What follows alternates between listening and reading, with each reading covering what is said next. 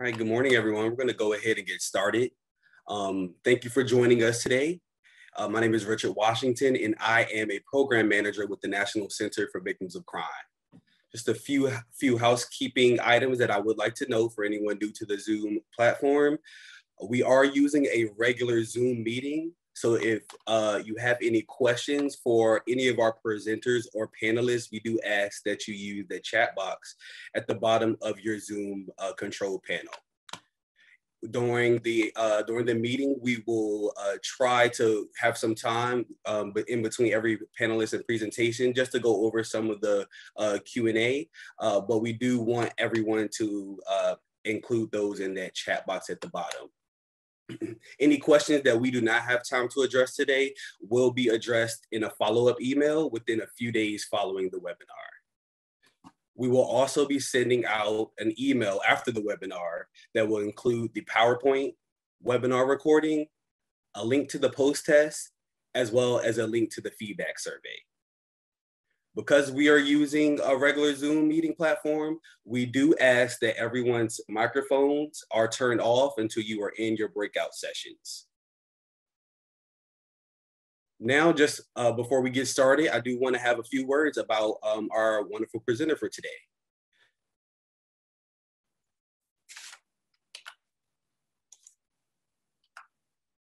All right, Stacey Beers has been a victim advocate in the criminal justice system for the past 28 years.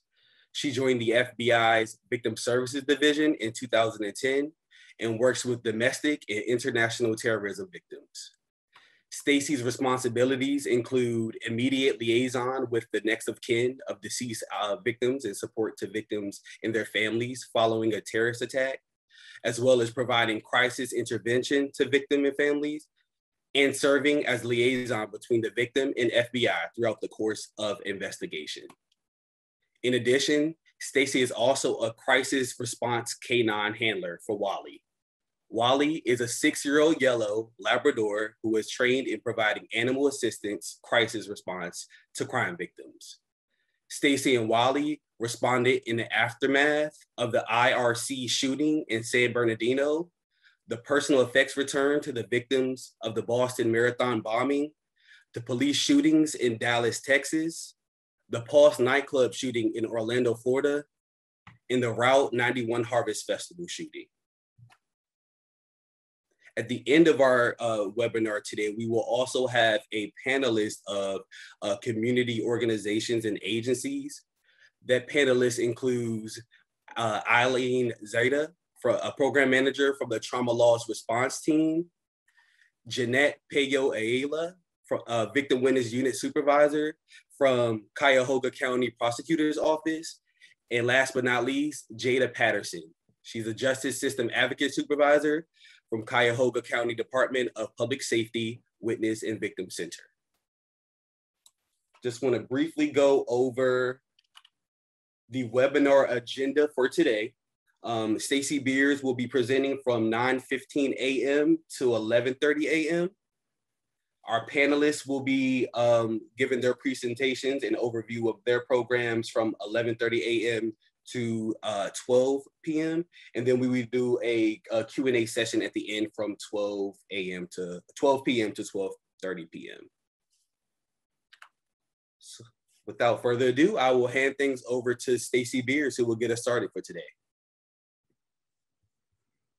Good morning, and thank you very much. Can you guys hear me?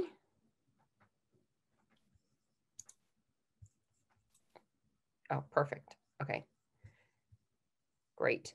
So thank you so much for the opportunity to be here and present this morning. It's really an honor to be here. This is my second go around with Cleveland. Some of you may remember we did this a couple years ago when we first launched this training. You're going to notice a couple new things and some of our initiatives. So I'm really happy to share some of those things with all of you because you guys are part of the reason that we are here, quite honestly, with a lot of the feedback we got from Cleveland when we first started.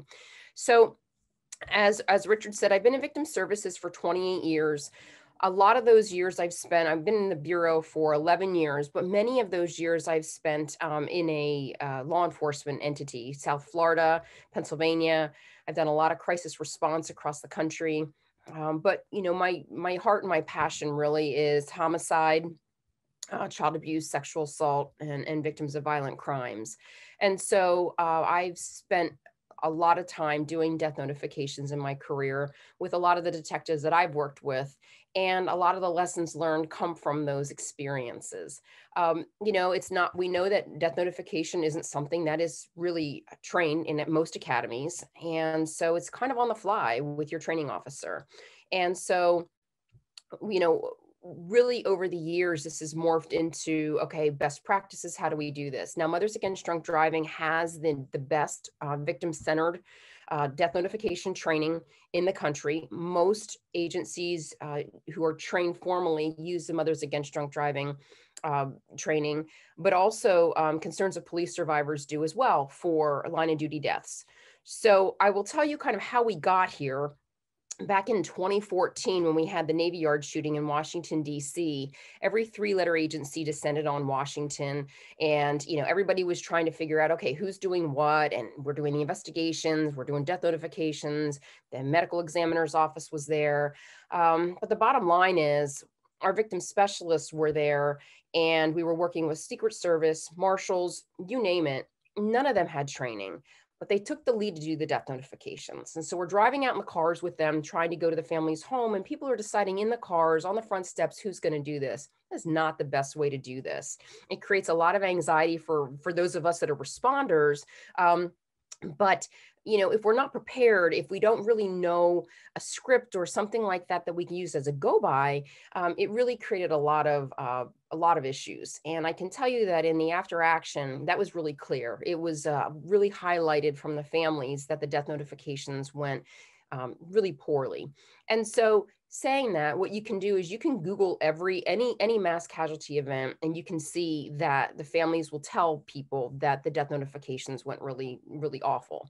Mass casualty is its own beast, but I will say that because of the Navy Yard, we were able to get some funding from the Active Shooter Initiative that Congress appropriated back then. And we were able to develop this We Regret to Inform You platform. It's an online platform that some of you, probably many of you, have taken.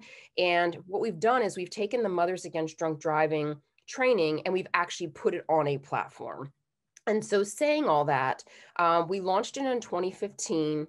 We've had about 26,000 people that have taken the training. Most have been law enforcement. We have had some medical examiners, coroners, medical legal investigators, our victim advocates, chaplains, you name it, social workers, counselors who work in this field.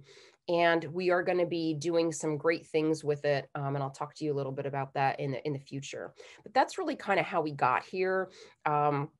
We're always improving this. I'm always looking for feedback. So I'm really looking forward to this presentation today. I will tell you that one of the initiatives that we've started is due to the fact that when we get on site for a mass casualty event, our victim specialists are often asked to do death notifications because it overwhelms the local community. And so what we've done is we've started to build what we're calling trauma notification teams in all 56 FBI offices so that we have the capacity to respond if we are asked to do so by our local partners, be it law enforcement or the medical legal community. So it's not, the FBI is not in the business of doing fatality management. It's not what we do, but we've been asked so often that we are actually building these trauma notification teams. The training that I'm going to go do today is based on that. And so we've piloted it 5 times in the Bureau, and each time, each iteration, we do make some updates. I'm really excited to do this with you today because it's the first time we're actually doing it for external partners. So I tell you that to look through the lens of you are the first pilot for this, for external. I know working with law enforcement detectives, people are not shy, so be really honest in your evaluation because I really want to make it better for the next external group that we do this for. And I know that there's ways that we can improve it. I will tell you that it's a little awkward doing this Zoom, but I know that's the way right now that we're doing things. I'm used to being in a room with people and interacting. And so I'm going to try to keep the energy up. So I hope you guys have all had coffee. I understand it was a busy weekend in Cleveland with some homicides. So, I'm respectful of that. Some of you guys might be tired from responding. But what I'd like to do is, certainly ask you, I know Richard said, mute until we get to the breakout sessions, but I really want to get a feel for who is in the room. And so I'm going to go down the list. And if you could just tell me, I can say your name. If the name is wrong, I apologize, just correct me. I'm curious. I would like to know what department you're from, how many years you've worked homicides, and if you've had death notifications, if you've done them, have you received training? And so with that, I'm just going to go down the list. Eileen, I'm going to start with you because you're on the top of my list here. I'm happy to do it. So my name is Eileen Zada, and I'm the program manager with the Traumatic Loss Response Team from Frontline Service here in Cleveland. And I've been with Frontline Service this is my 23rd year here. And the Traumatic Loss Response Team started in 2008. So I've been the manager of the program since it started. And yes, we've definitely had to do death notifications. And I was lucky enough to be one of the people in your audience a few years back when you were here in Cleveland. But yes, the Mothers Against Drunk Driving model has been very good and very helpful to us. So great, thank you. We've met Richard. Jada?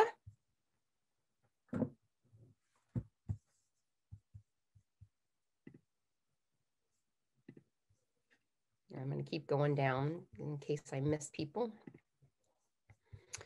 All right. How about Laura Camp? Hi, I'm Laura. I'm with the Traumatic Loss Response Team.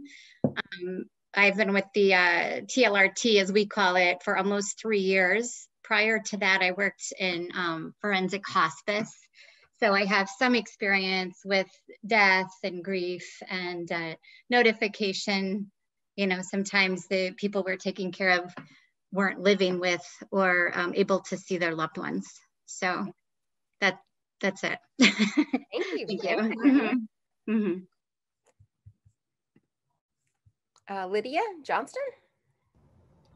Hi, my name is Lydia. I work for the Cuyahoga County Medical Examiner's Office. I'm one of the investigators there. I've been in Cleveland for about 3 years now. And yes, I do death notifications all the time. Great. Excellent. We're going to pull on your background then. So thank you for coming. Yeah. Valentina?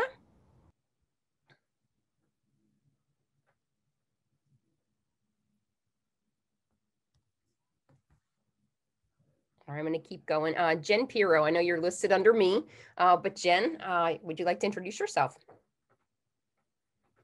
You're muted. There. Can you hear me now? Yes. Okay. I'm Jen Pirro. I'm with the FBI. I'm a victim specialist here in Cleveland, and I've been with the FBI 16 years. And basically, as a victim specialist, we respond to all crimes that the FBI investigates, to include, like Stacy said, all of the mass casualties, as well as all of the local crimes. And I've provided lots and lots of death notifications over the years and have received training both from Stacy and other entities, which definitely helped in providing all of the different types of death notifications we've had to do over the years. Great, thank you. Okay, Grace Leon. Hi, I'm Grace Leon. I work at Frontline Service, part of the Traumatic Loss Response Team. I have had training with you a few years ago. Thank you very much for that. It was very helpful. And I've been part of the team for, I think, 5 or 6 years now. And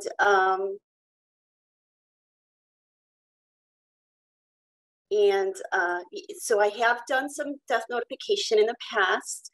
I have, my work experience and also my personal experience of losing my husband to a homicide. He was a police officer killed in the line of duty, and which motivated me to do this work. So I'm very interested in getting more tools to better serve our populations. Thank you. Thank you very much, Grace. Okay, how about Darlene? Good morning. My name is Darlene Averick. I am the Supervisory Program Manager for ATF Alcohol, Tobacco, Firearms, and Explosives.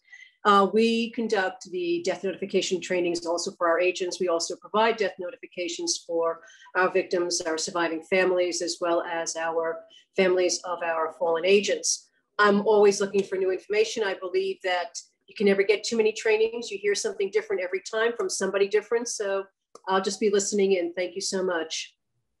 Thank you very much. John Butterworth.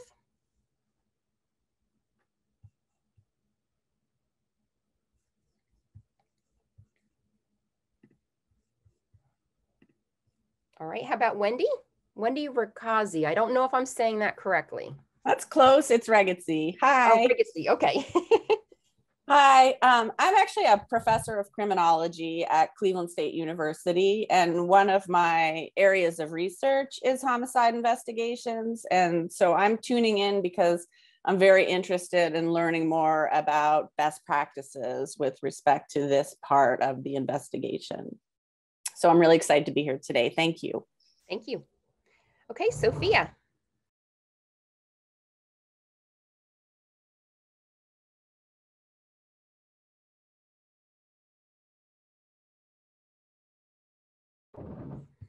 Not hearing Sophia. Okay, how about Mike Grooms?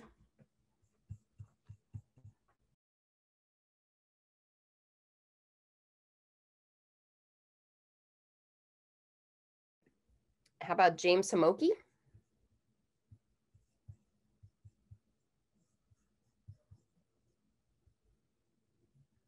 We have Jeanette Palo Ayala. I think I'm screwing that up. Hi, everyone. Yeah, it's Jeanette Pejot Ayala. Thank you. Okay. I am the Victim Witness Unit Supervisor at the Cuyahoga County Prosecutor's Office.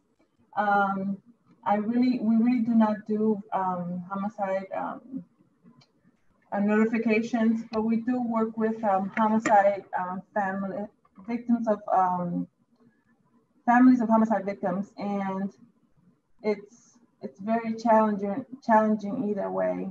But I look forward to learning more about, how to work with families that are, have had a loved one passed away. Thank you. How about William Pelko?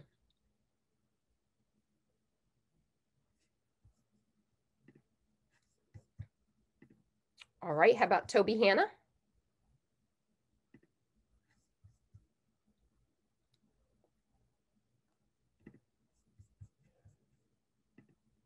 Jody Bacon?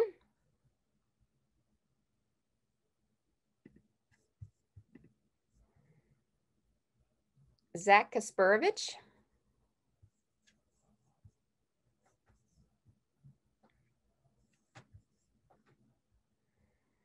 Kevin Paradis?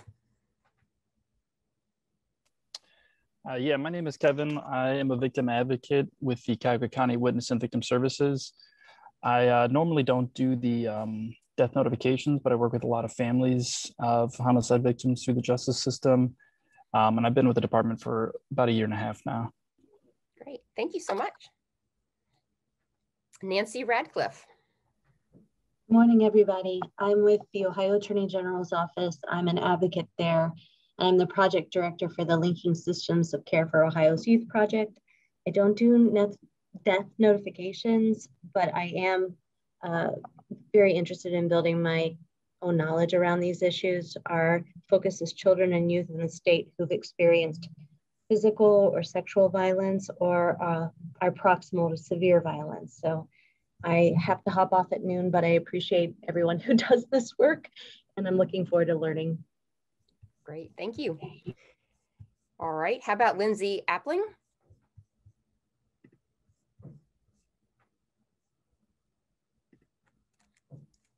Kate Bennett. Hi there. Can you hear me okay? Yeah, we got you. Gotcha. I'm with the Traumatic Loss Response Team at Frontline Service as well. Co-workers with Laura. Eileen is our great supervisor. I've been with Frontline for in this role for 2.5 years. And would love the assistance or learning more about death notification. I just had to assist with a death notification for a 7- and 8-year-old this past Thursday, and it was brutal and awful, and I felt way out of my league. So yes, this comes at a very good time because I fear I'll have to do more of these. So thank you for having me. Great. Thank you so much. Yep. Pauline Lewis.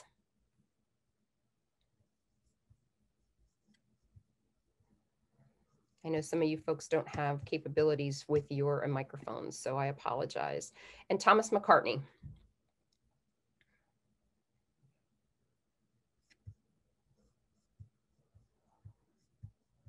How about Yes, Monique? I'm with the U.S. Attorney's Office in Northern Ohio. Can you copy me now? Yes, sir. Yes, I'm the Community Outreach Coordinator, U.S. Attorney's Office, Northern Ohio. Recently joined the U.S. Attorneys after 30 years, retired as a Cleveland Police Commander. And always want to keep my skill level up, and I thought it'd be a great opportunity to do so in this forum. That's great. Thank you so very much. All right. I think we might have gotten to everybody. We may not have. What I'd ask you to do is, if we didn't, or if you don't have microphone capabilities, if you could just pop into the chat, the department that you're with or the agency that you're with, and any experience that you might have with homicide, that would help, just so that we can all kind of get to know each other as we go through this morning. One of the things I'll share with everybody is that, you know, we don't always get it right. And so we put together this death notification training. You know, I don't want everybody to think that, you know, we've done this and this is by the book. This is the best thing we have right now. But as I said, we're always going through various iterations.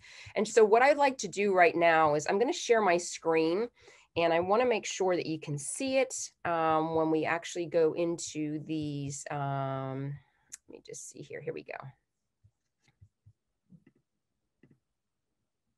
Richard, can you give me a sign that you can see this?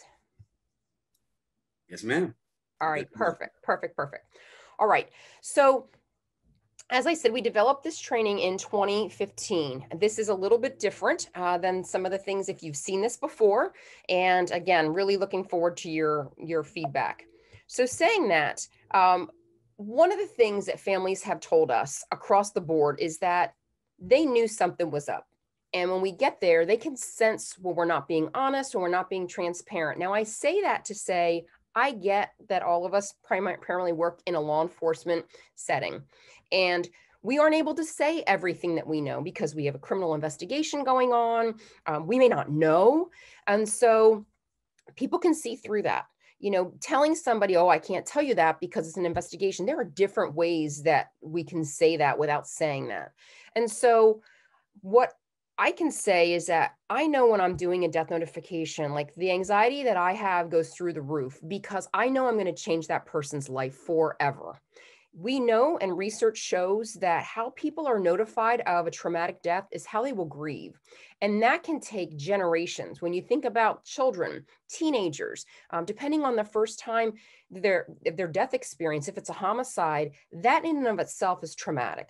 But how we actually respond to them and how we actually do the notification can make or break the relationship with us. Sometimes in law enforcement, we need family members to help us gather information as part of the investigation.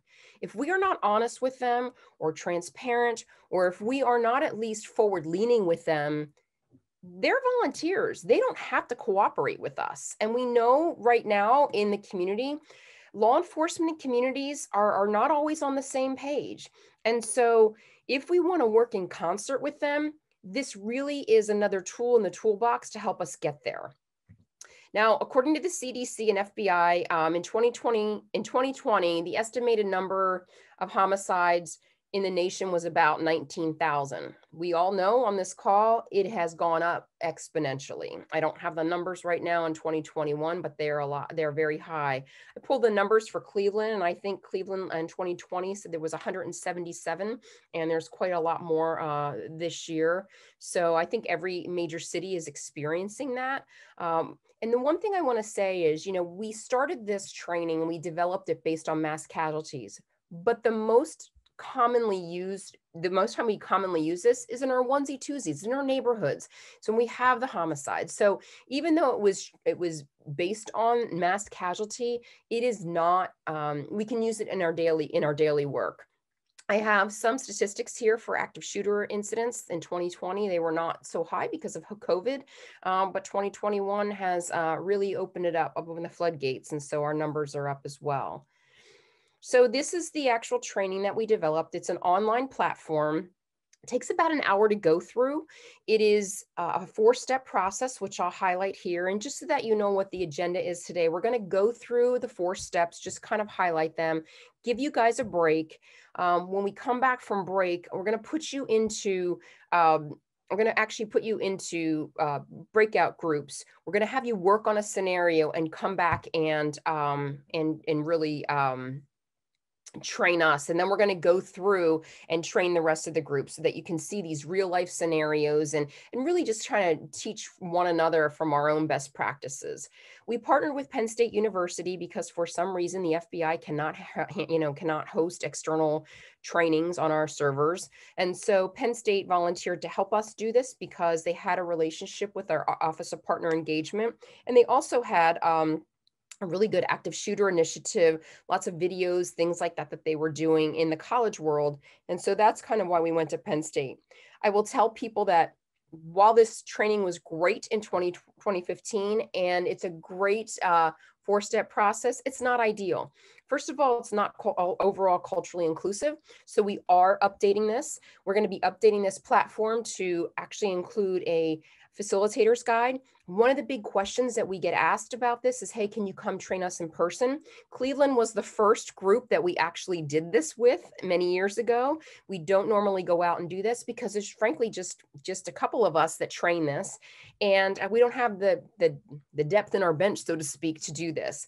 So we've developed a death notification facilitator's guide that will actually be put on here so that people can actually do these in person. So it's a step-by-step how-to when we get here. So that's the first thing that's going to be updated. The other thing is some of the feedback that we've gotten from our internal partners was, you've showed us how to do death notifications by the 4-step process, but could you please show us how it goes south and how to figure it out? So what we're doing is we're going to be putting probably, I would say 3 to 4 little video vignettes about some of the scenarios, about how they didn't go so well. And they're also teaching abilities to figure out, okay, how can we actually make this better and what would we do differently? So those will be uploaded on here. I'm happy to say that the Cleveland area specifically asked my assistant director for an app to be built because it's great to take this training. It's great to go through the process. It takes about an hour. But the bottom line is when you're going out to a scene, when you get the call, you don't have time to go back and look at this. Yes, there's pocket guides. Okay, many of us live on our phones. So our training division developed an app. We hope to beta test it later this summer, and we hope to go live with it in the fall. So thank you, Cleveland, because of you all in your area. That voice was heard, and it's going to actually benefit a lot of different agencies and folks who are doing death notifications. So those are some of the big pieces that we have. We used to call this death notification team training. I will tell you that some of you may be familiar that in February, we had 2 FBI agents that were killed serving a warrant in Florida, in South Florida. The Miami division had just been trained on how to do notifications for the Super Bowl the year before. They actually used this model to do the notifications for our own. And the Miami leadership who did this, pulled me aside and said that it worked like a charm. She hadn't done the training since our, but she remembered the 4 steps and she did it. Saying that, we also had 4 agents that were shot in that search warrant. And those family members had to be notified as well. So we've actually reframed this. You can use these 4 steps to do a traumatic notification for line of duty, shootings and injuries. And so that's what we've really called it. We've called it trauma notification. So saying that this is where you can find it, but we're going to go through the process. There's 4 steps: planning, preparation, delivery, and follow-up. And we've really tried to keep it it follows Mothers Against Drunk Driving, and it really does follow the actual process. So the first thing is victim identification, planning. You know, it's really important that we know how victims are identified. I will say that we are very lucky because we work with the Armed Forces Medical Examiner System at a Dover Air Force Base. They are the largest medical examiner system in the world. They have state of the art, their Department of Defense, so they have everything you can think of. And so they will not release remains to us until we provide forensic identification. I assumed that, you know, since we do that nationally, that everybody has that capability. And I was, you know, very surprised that that's not true. Obviously, it comes down to funding. I work very closely with the New York OCME, and they don't even do forensic identification. They do visual, which is the most common. Saying all that, you know, what we want to make sure, that the victim is identified. You have to know 100% certain, because your reputation and your agency's reputation is on the line if you do a notification to the incorrect family member and or the incorrect victim. So the first thing is to make sure how the victim was identified and make sure it's to your comfort level of knowing who they are. The other thing with planning is team selection. We suggest that there's a team of two. There's a notifier and then there's a support person. The notifier should primarily always be law enforcement or your medical legal folks from your ME's office or your coroner's office. And the support person can be your, you know, folks from Frontline, your victim advocates, chaplains, those kind of folks. And the whole point is that the notifier is the only one talking. The reason that we suggest that is when people are in crisis or about to be in crisis, they cannot hear a lot of things going at the same time. So they can only hear really one person. And so it's important for one person to be the voice and the other person to be the support person. You can have two law enforcement folks. You just need to pick a role. So it's important to figure out who your team is. Just because you're doing this work doesn't mean that you should be doing death notifications. Now, when we do our trauma notification teams in the Bureau, they are volunteers. They are not voluntold. I realize if you're doing homicide investigations or you're in the medical examiner system, you don't have a choice. I'd like to think that you signed up to do this work because you have a certain gift. And so saying that, you know, knowing what your strengths are. If you have made death notifications, you know, 3 back-to-back, maybe it's time for you to take a break and let somebody else do it. You know, we all have stuff, right? We all have our own baggage. We all have our own histories. And so if we have something that's similar, if we've lost a child and this is a notification we're doing to a parent, maybe we should be the support person, and it's okay to do that. So saying all that, when you think about your team selection, you know, it's always great to have a cadre of folks that are trained, so you have depth in your bench that you can actually pull from. The third thing is identifying where your next of kin is. Is your next of kin in your AOR? Are they in your jurisdiction? Are they in a neighboring jurisdiction? Are they around the world? Where are they? And who are they? How do you define next of kin, legal next of kin in your jurisdiction? Mostly we know it's spouses, parents, children, and so every jurisdiction's different with how you identify the next of kin, but that is really important. The other thing is, you know, certainly if it is in a neighboring area, we always want to make sure that we know who has the jurisdiction, because we are not proponents of doing telephonic notifications. I know that that is like the #1 way people are notified. It is not best practice for a number of reasons. We have no idea what's going on the other end of the phone. In this day and age, we all have cell phones. And so God forbid we're calling somebody on a cell phone as they're driving. We have no idea if there's medical issues. We don't know if there's children in the room. We have no idea. We are not proponents of doing telephonic notification. We talk about remote notification, and I'll share that in a second. But we want to know where the next of kin is. I will tell you that the app will allow for mapping. So if you, let's say, have a homicide in the Cleveland area, but your next of kin lives in, I don't know, let's just pick Kansas City. You can put Kansas City in the app mapping function, boom, you can pull up with the address that you're searching for, the closest law enforcement agency, the closest medical examiner. There's all those kind of mapping capabilities in this new app. So I'm really excited to see how that works. And then the details. What is it that you can tell people? I always say in mass casualties, it's fairly easy because it's on the news. There was a shooting at the Pulse nightclub. You know, your son was there. I'm sorry to tell you that he died. You know, mass casualties, the news really sets us up, right? But when you have the regular kind of normal homicides that most of us have experienced with, the domestic violence homicide, the drunk driving crash, or, you know, a shooting, a robbery, whatever the case may be, you know, you might not have all the details. So know what details you have and know what you can release. Preparation. What are your SOPs? You know, who does death notifications in your AOR? I understand in Cleveland, it's the Cleveland primarily Cleveland law enforcement, which is great. In some other communities, it's the medical examiner's office. It could be both, but just know your SOPs. You also want to do research on your next of kin. So let's say they're in your jurisdiction. When I worked in my law enforcement agency, anytime I had to do a death notification, before we went out, I always had the address run for anything in that area. So I was looking for officer safety issues. I was looking for weapons. If there were weapon callouts to that address, I also wanted to know if we had medical callouts because, you know, first of all, safety, you know, is number one.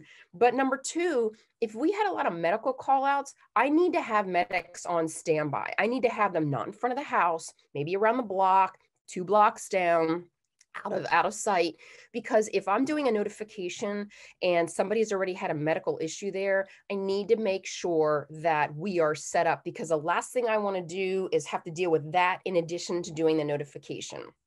The other thing is doing, knowing the emotional and physical responses.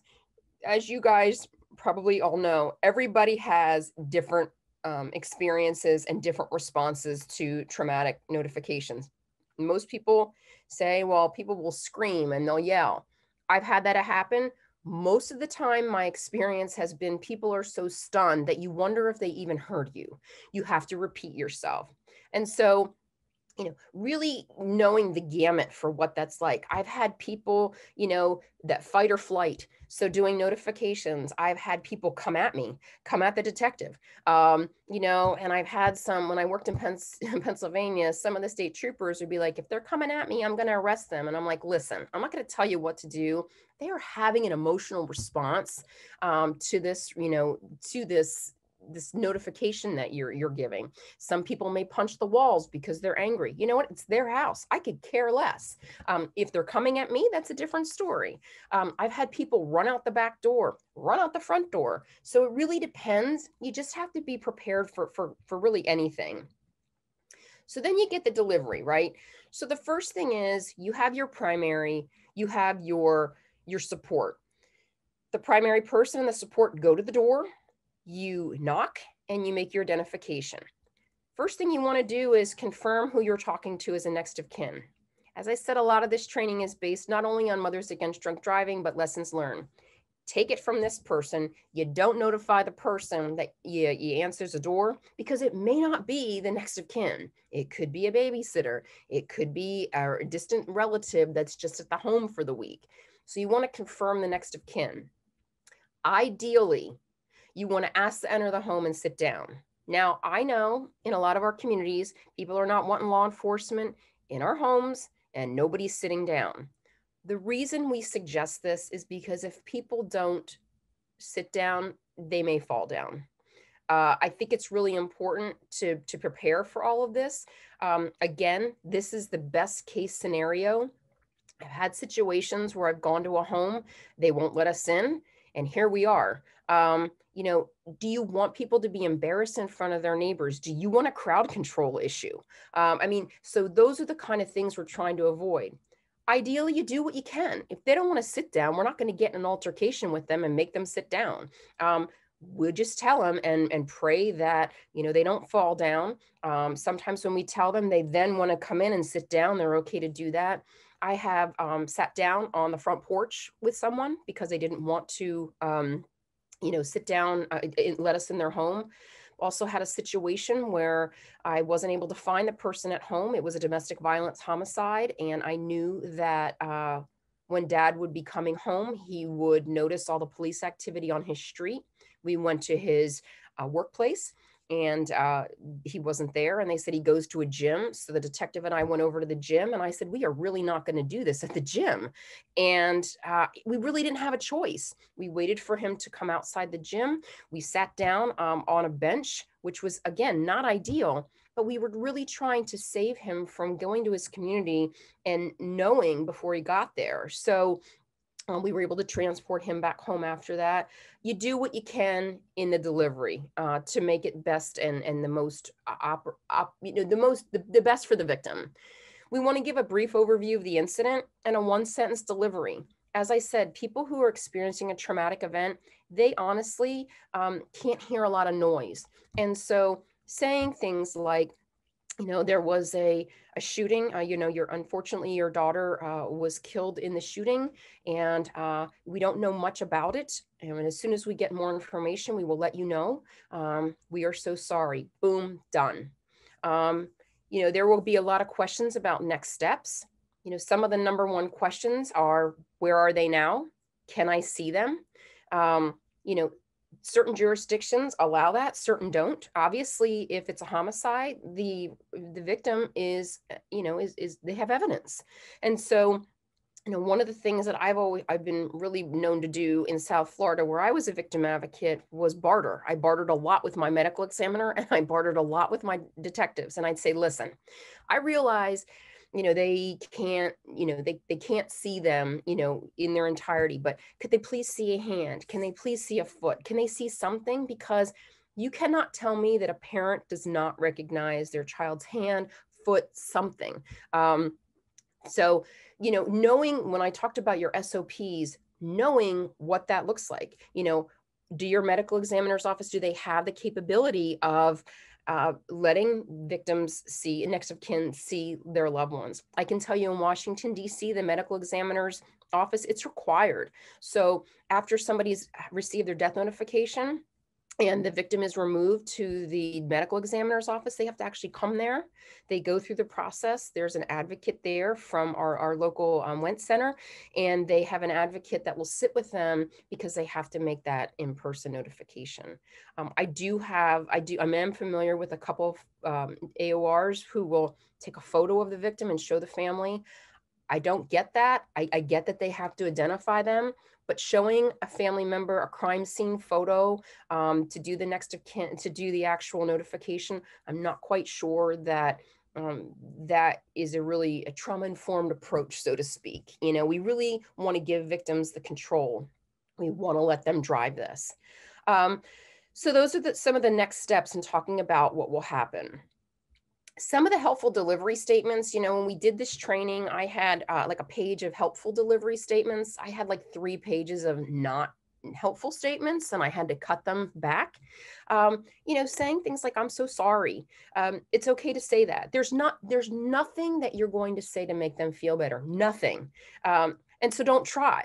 So saying things like, I'm so sorry. This may be this may be difficult for you. This is harder than most people think. Acknowledging that some people may experience different feelings at the same time. It's all kind of things to let them know that what they're experiencing is normal for this abnormal event. Now, some of the pitfall statements, again, I really edited this list. I know how you feel. I've had people well-meaning who might have had a parent who died of, I don't know, a heart attack or, cancer, whatever the case may be.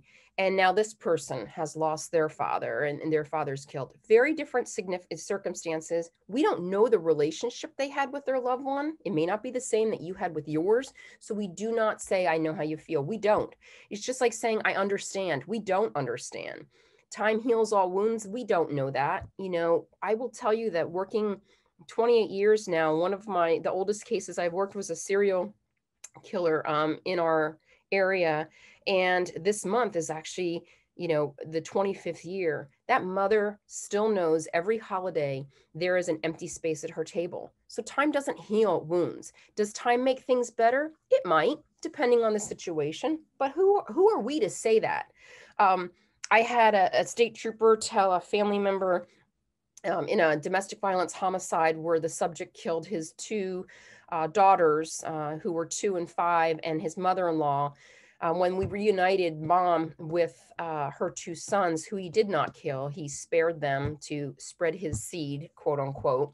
The detective said to the mom, "You need to be strong." And I looked at him and I was like, "Are you for real right now?" Because honestly, this mother has lost her children, her mother, and she doesn't need to be strong. And what we know is that when parents grieve, they actually teach their children how to do that. So when we say don't cry, the message is it's not okay to emote emotionally, and it's not okay to emote outwardly. So those are some things that we don't say. I hate this, wrong place at wrong time. Like, seriously, where is that? You know, we are in the United States. You know, we have a right to be anywhere we want to be at any time. And so that does not really bode well. The other thing is, you know, this person didn't know what hit them. You know, one of the things that families often ask is, how long were they alive? Did they suffer? That is the biggest question that we get. Unless any of us are forensic pathologists, we really shouldn't be answering that question. I have been with family members when the pathologist goes to testify on the stand and they give testimony that medically that person was alive for 30 seconds before they died. That might not sound like a lot for us, but I always tell people, go home and put a cup of coffee in the microwave and stand there for 30 seconds. If that is your loved one, that is the longest 30 seconds of your life. And so we don't say things like that. I realize it's well-meaning and we're trying to answer the questions, but we need to defer those. Those really go to the medical examiner's office. You know, a lot of times victims will ask questions about, you know, can I see them and what does that look like? And I've had a coroner in Pennsylvania who told a mother, no, you cannot see your daughter. You wouldn't recognize her. And so she buried her child, you know, without seeing her. And that's very important to some family members. And it really bothered her. She went to see the coroner months down the road because this is something that really upset her. And when she got there, she said, "I want to see photos." And he said, "No, I'm not going to show you the photos." And it really became about him and his comfort level. Finally, when she saw the photos, there was nothing wrong with her daughter's face. The injuries were all in her chest area and her torso. You know, that coroner really impacted that family's life. He made a choice for that family that he did not have the right to do. Well-meaning, he tried to protect them. It is not our job. Our job is to inform the victims. It really is to allow them to make the decisions with an informed process. And then certainly the religious phrases, you know, God has another angel, all those kind of things, again, well-meaning, that's lovely. You know, we'd like to have our angel here on earth to make more memories and that sort of thing. And sometimes people just don't know what to say. So anyway, these are just some delivery pitfall statements. I'm sure you've heard some of them. Quite frankly, some of us might have said some of these before. And again, we're just all learning and seeing, you know, what we can do moving forward. Normally what we do is after we make the notification, we tell the family, you know, we're going to follow up with you. So we're going to follow up with you in 24 hours, whatever that is, whatever that time is. In our area, you know, and with victim advocates, it's usually the victim advocates that are doing follow-up. You know, certainly law enforcement can as well. This is really where they have questions about resources and things like that. They could have questions about media. The media could be intrusive. As you know, sometimes the media can be. And so I can tell you from our perspective, you know, oftentimes when we have media that are encroaching, you know, when we had our 2 agents that were killed in Miami, you can imagine how the media just swarmed to the houses. And so, you know, the benefit is that that's private property. So we were able to call our law enforcement partners and say, hey, you know, can you get them off the property? And they were very happy to do so. But there's a lot of questions sometimes about media, often autopsies too. You know, what's entailed in an autopsy? as you all know, most people watch the 60-minute TV show, NCIS, whatever you watch, and the crime is solved in an hour, right?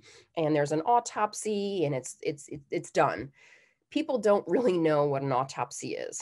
And what they hear it is maybe different than an actual procedure. So what I always explain to the family is it's a surgical procedure in order to remove and retain evidence to help us solve the crime. And that's what I tell people. And so some people may have religious considerations. That is not uncommon, obviously, in the Jewish faith, sometimes a Muslim faith. And, it's really a discussion about what you can do. At the end of the day, the victim is evidence, and I don't want to be callous about that. We know that from a law enforcement perspective. That's not helpful to say to the family. I can tell you in the Bureau that if our agents really want an autopsy, it does trump the family's wishes. In 11 years that I've been here, I've never had to do that. I've had situations where I've had a family member who family was of the Jewish faith, and they refused an autopsy. And so I kind of bartered with them and said, well, if we can't do a full autopsy, would we be able to do a CT scan of your son and just extract the shrapnel and the bullets that were in there to help with, the evidence collection? And I explained why. I explained that everything would be retained, for their loved one, and that we wouldn't do a full autopsy. They agreed to do that. And we actually got an indictment because of that. So we went back and told the family, thank you, because you allowed us to do this, we were able to get an indictment. The other thing is, obviously with religious considerations, there could be situations where somebody needs to be buried by sundown. And so I'm not shy to say that in Broward County, I would often call the medical examiners, investigators, and I'd say, hey, can we bump somebody to do this autopsy quicker and, get this victim back to their loved one. So, it's all those relationships that you have and that you build over the years. Also, resources. I know people think it's really odd, but one of the questions that we get often is, how am I going to bury my loved one? Most of us don't have life insurance on our kids. Well, maybe we do, but most people in America don't, because we're supposed to die before our kids. So when that happens, people don't generally know, okay, what do we do? And so obviously crime victims compensation is a resource. There might be also community resources. And so this is really helpful in the follow-up to really highlight. The other thing is personal effects. This is something we do an awful lot of in mass casualties, but as well as our onesie twosies. I work a lot of terrorism cases overseas. I cover Africa, Europe, and Canada. And what I will tell you is that even though they happen overseas, family members want things back from their loved ones, whether it was their clothing that they were wearing, if it's not needed for evidence, some kind of jewelry. And so we have a contract to have it cleaned and returned to that family member. And so, sometimes we can do that. When I was in the police department, our crime scene folks would help me clean it with bleach, and everything worked out great. But there are companies that will clean personal effects, package them, and then we return them in a thoughtful manner. And so these are some of the questions and the highlights that we often get for follow-up. And for that reason, what we generally suggest is, certainly it can be law enforcement, but partner up with somebody in your community that knows these resources. The post-notification recap, I think, is really for us. It's really helpful. I don't think any one of us raises our hand and says, oh yes, pick me, coach, because we want to do death notifications. We don't. But I think it's important for us that we do this to talk about it afterwards. And I know that that's helped me do this for the number of years I've been doing it. And so, your partner, the support person who's with you, discuss the next of kin's reactions, as well as your personal reactions. I can tell you the case like Sandy Hook, those death notifications were probably the hardest that some of our folks have ever done. Telling parents of 5-year-olds that their children were dead is not easy when you do it over and over and over again. Stress reduction, we all have ways to reduce our stress. Some things are better than others, but fall back on what your stress reduction techniques are. As Richard said, I have a crisis response canine. He's a facility dog that we use in a lot of our cases, not just mass casualty. We use him actually in death notifications. We use him in court cases with crimes against children. Dogs are a great source of, stress reduction. So if you're doing a lot of death notifications and you're an animal person, there are a lot of animal assisted interventions in areas that I think would be great. In the New York OCME, we actually partnered with a group that actually goes in there once a month to let the puppies run wild, and it really reduces the stress for those folks. And then knowing your resources, I think every agency has EAP, those kind of things to to make sure that you take care of you. I've talked about remote notification, and I want to talk a little bit more about this. Our position is at no time should we make death notification telephonically unless absolutely necessary. Does it happen? Absolutely. Do we do everything we can before the telephonic notification? Yes, we do. And so sometimes it can't be helped. But our position is, in this day and age, when we have connectivity all over the United States and the world, we want to make sure that everybody is getting that notification in person. So what does this look like? So let's go back to the scenario that I gave. If it's Cleveland, and then we have a situation where we have somebody in Kansas City on the app or Google, the location. You call that local PD and you say, I have a death notification that needs to be done in your AOR. And my suggestion is that you offer to be on the phone with that poor road patrol officer who's got to go out and do the knock on the door. That way you're support to that officer, but you have all the information. And so the officer ideally would be great to, actually go and do the notification for you, but you don't know what their training is. And so, you walk them through the steps on going to the door, asking to come in, sit down, identifying the person that answers the door, making sure they're the next of kin, and then having you as the primary agency available on the phone to provide additional information, because that poor officer isn't going to know anything except what you tell them. And that's what it is. And so really, remote notification isn't all that different, except we're asking someone else to help us. We're really lucky because in the FBI, we have 56 field offices. We have 171 victim specialists all throughout the United States, and they're all on call 24/7. And so we can at any time, and you've met Jen Pirro from Cleveland. Jen knows when she gets a call from me, it's usually on a holiday, and it's usually sometime in the evening where we might have to go out and do one of these notifications. And so, leverage your relationships and make sure that, we're doing the best we can for victims. I want to talk a little bit about mass casualty incidents. Again, these are few and far between, though the media, you would not recognize that with the media. We turn on the news and there seems to be one every day. But in mass casualty incidents, each family should have their own team. When I worked with the Las Vegas shooting from the Route 93 festival, the question from the ME's office was, well, are you trying to tell me that every family should have their own team? So we need like 100+ people trained? And my answer is yes. Ideally, yes. Does that happen? No. But with this initiative, quite frankly, and, doing this training for you guys as our first external partners, we're hoping to magnify this so that we can build trauma notification teams throughout our areas. So if we think about Cleveland, if you guys have a mass casualty incident, and let's say, Cleveland Police Department is actually doing the notification, because you have so many of, they're doing the investigation, because others of you have gone through this training, you might be able to offer your services because you're trained and now you can go out and do that. So I just say that we're force multipliers. And so really being able to leverage that if we do have a mass casualty. Privacy is a huge issue. Obviously, after mass casualty events, what generally happens is people will go and they will, everybody's in the friends and family reception center. Everybody's waiting for news. Well, you don't do it in front of everybody. You try to take people over to the side. You try to have an area where there's private rooms. I will tell you that not too long ago, I was out on a response, and one of the folks that were responsible for doing notifications said, okay, those of you in this room who have not received a death notification, raise your hand.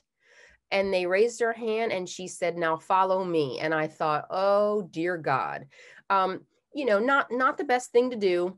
You know, we also know that there's on-scene convergence. So, you know, the research shows there's about 6 to 8 people per victim that will converge on the scene. Do the math. You have 100 deceased or 100 injured. You've got to deal with all those people. So make sure you have the space to be able to do that. I will also tell you, based on different, you know, ethnicity, different cultural considerations, those numbers could grow. In the Pulse nightclub shooting, we had LGBT community, and it was also Latino night. So our on-scene convergence was about 12 to 13 family members, chosen family / biological family for each one of those deceased. So it was a huge convergence on the hospital. The Friends and Family Reception Center had to be moved, and it had to be moved again. So it was really challenging. Manage expectations. You know, sometimes I'll tell you, you know, you can just basically say, this is what we know, which isn't a whole heck of a lot. But if there's a team of people for each family, you get to know them, you build rapport. You know, you might have to do provisional death notifications. Sandy Hook's a great example of that. And so is Parkland. We had reunified family members with their kids. And then we had this whole other group that didn't have family members that they were reunified with. Well, guess what? Their loved ones may still be in that school. And so they know as time goes on, you know, you might not be able to say with 100% certainty that your loved one has been killed in this event. But as time goes on, it's becoming more likely. Now, I'll tell you that social media is not our friend, as we all know, in mass casualty events. It's not our friend in homicides. You know, with, you know, the media showing the license plate of the car or the location of the address of where this happened. Oftentimes I will tell you that it's been my experience that we are often doing confirmation and not so much doing the death notification, the initial death notification. But frankly, I'll tell you that that's a problem because people get really angry at us. We can't beat the news. And so I think part of our role in that perspective is just to say, you know what, we are here to confirm. We are not going to do a death notification and do it the wrong way without having 100% confirmation that it is your loved one. So a lot of times we take it from the family members, but we do it because we want to make sure that that victim was identified correctly. Some key considerations, I touched on this: social media. Children, one of the handouts that we'll get when we develop this, we have a couple handouts that I want to share with you. If we were in person, I'd give you a packet, but one of them is children. You know, what do you do if you are present and the children are present? What do you do if the family members ask you to do a death notification to a child? So we have handouts on that. We have handouts on what it's like to be trauma informed. Faith communities and faith considerations. And then of course, self-care, because that's really, really important. So, you know, you have people, we have persons with disabilities. If somebody is using a wheelchair, you know, standing over them is not helpful. Crouching down, being eye level with them is really important. Elderly, you may have some folks who may have dementia, have some considerations that you weren't aware of. And so being able to, you know, be prepared for that. There could be language barriers, and so making sure that you have translators. Deceased subjects is a huge issue. You know, oftentimes we will get asked, hey, can you do a death notification for the subject's family? Victim advocates, we cannot do that. And the reason we can't is because it creates a really sticky wicket for us. We are victim advocates and the subjects are not.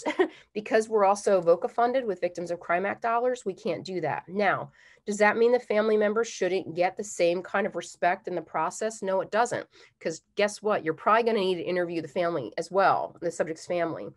What my suggestion is you have a completely different team doing the death notifications to the subject's family than you do the victim families, because you do not want to muddy those waters, and you want to keep them separate. And so, you know, oftentimes we might have a chaplain go out with us to do the deceased subject. So you might have a law enforcement chaplain, a law enforcement, a medical examiner, a medical legal investigator, and that sort of thing. So just know that this is an issue, and we often get asked to do these things.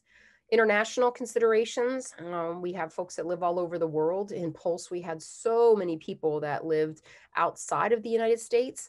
Really working those things was really helpful. And then the cultural considerations, and I've highlighted some of those. So what we're going to do now is I am going to stop sharing my screen for a minute, and we're going to give, I'm going to let Richard talk about how long we're going to give a break.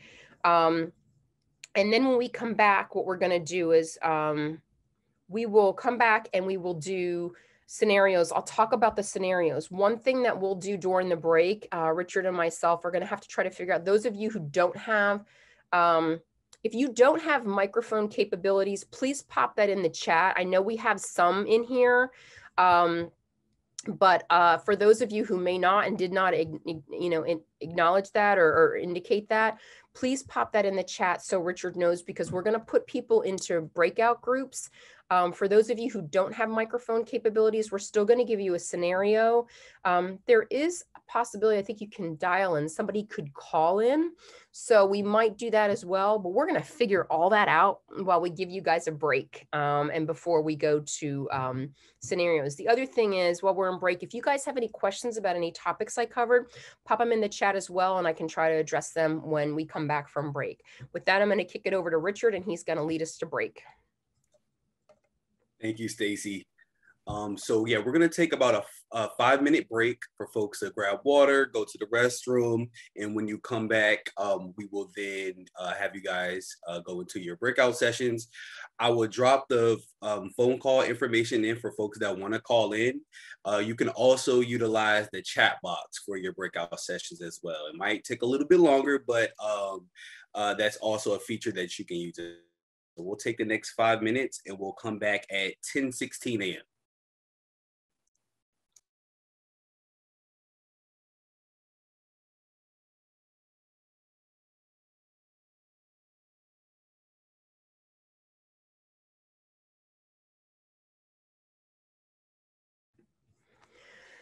So Richard, we're going to have to figure out how we do this, because we have 1, 2, 3, 4. We've got 5 from one department that don't have mic, and we have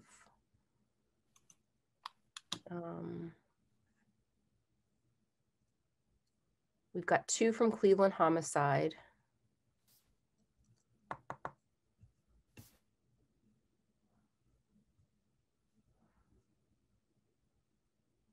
I'm not trying, I just don't know how we want to break folks up.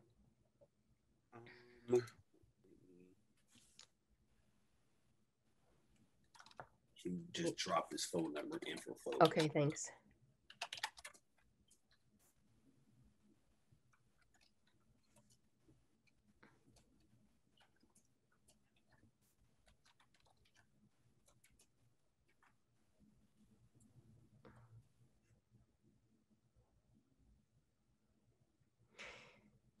Yeah, I'd say for folks who don't have mic capability, if we put them in a group, if we put them in a breakout, maybe they could share phone numbers. I don't know.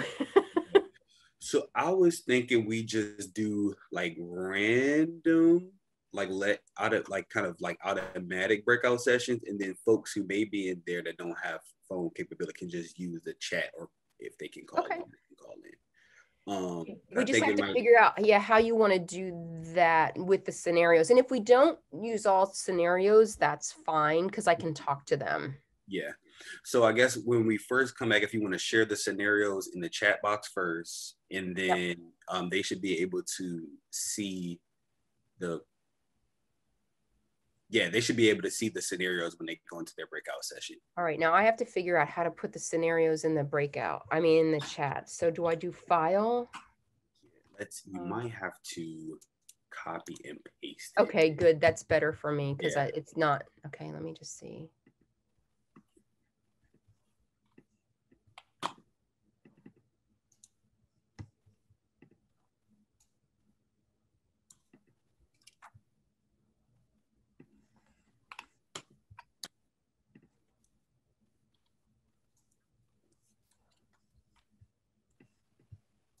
Okay, let's see how I can do this.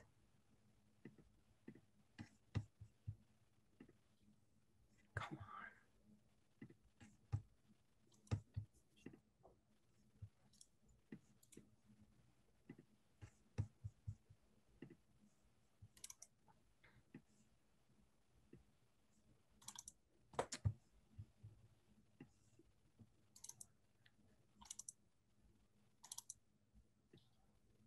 It is not letting me do that. That is, Do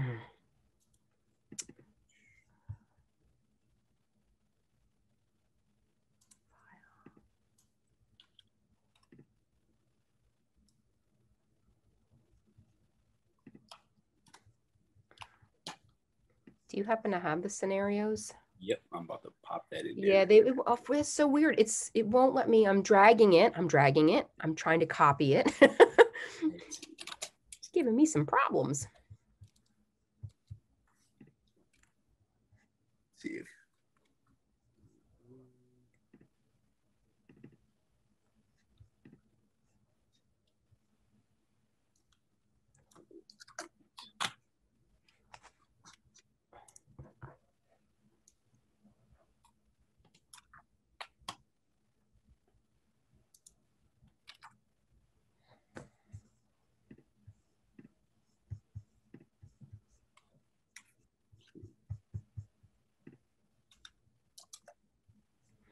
The other thing I can do is I can pull them up.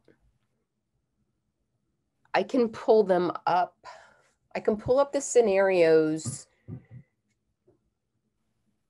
on my PowerPoint. And for those people who do have mic capabilities, they can unmute and we could do it as a group thing. that probably would be the best option. Okay. If that is something that you I can. I just don't want to talk to it all the time. I really want people to talk because this is the meat. Yeah. We can just have folks hop off of their mic, turn on their mics and okay. All right. I can do that.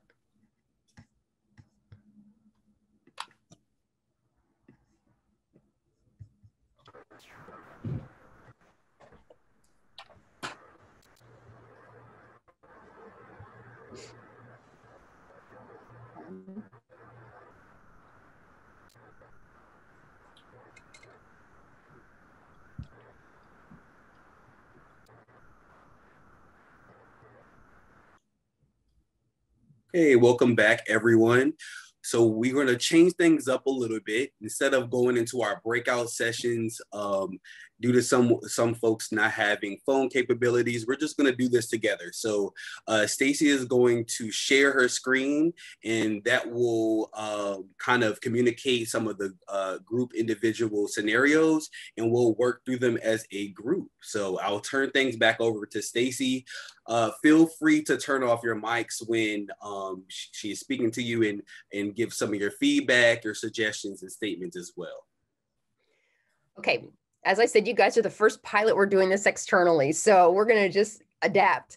So we're gonna go through the scenarios. What I would like to do is, I really wanna please participate because I don't wanna talk. I talk for the first hour, so I would really love your feedback. And I will also say, I guess Richard's monitoring the chat. So if you don't have mic capabilities and you want to chime in, please do so via the chat if you don't have mics, because this is really the meat of the training. We've taken a scenario.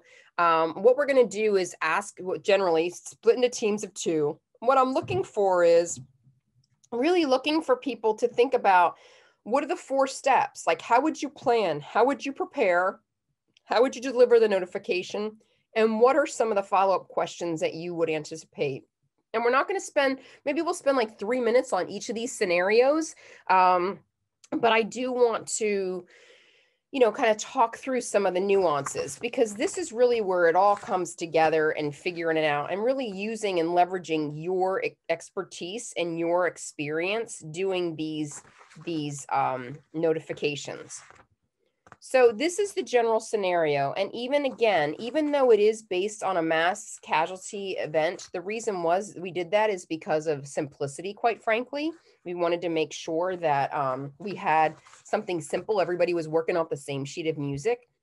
So this is the same scenario for each group. And Eileen, I did see your question, and your question will be highlighted in one of these scenarios. So I might ask you to answer it.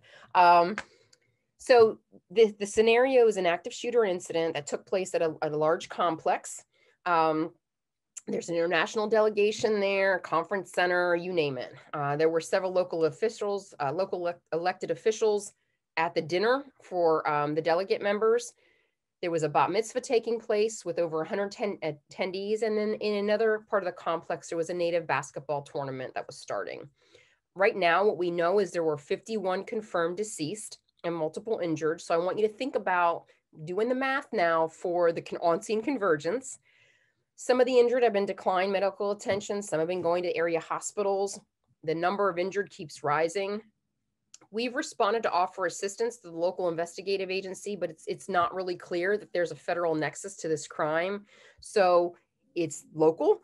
And so 2 subjects have been neutralized. Another one's in custody. The media is all over this. And right now, all the deceased are being taken from the scene to the medical examiner's office. That is your general scenario. So what we're going to do is what is different in each one of these scenarios is the decedents. So the first decedent is Angelica Hernandez Perez, who's 22, and Crystal Souza Hernandez, who's 25. They're sisters. They worked at the conference center, and the person who's answering the door when you go out is Sophia Souza Ryder, and that person is 40. Sophia's father, Juan, lives in Honduras. So this is where you guys come in to play. What are the first things that you're thinking of? How would you plan for this? And talk a little bit about what your delivery approach would be. So now I'm going to open it up to you guys. So you guys can unmute and jump in to either the chat or the, or discussion.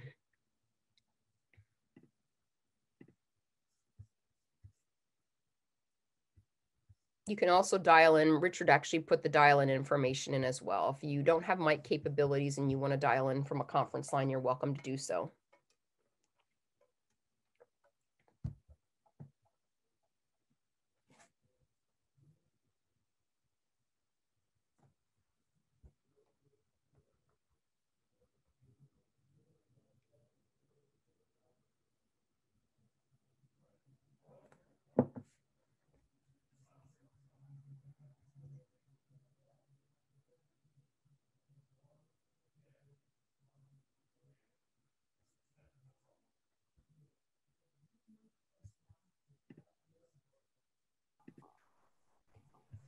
I guess you have to first figure out who's going to go out and do the notification.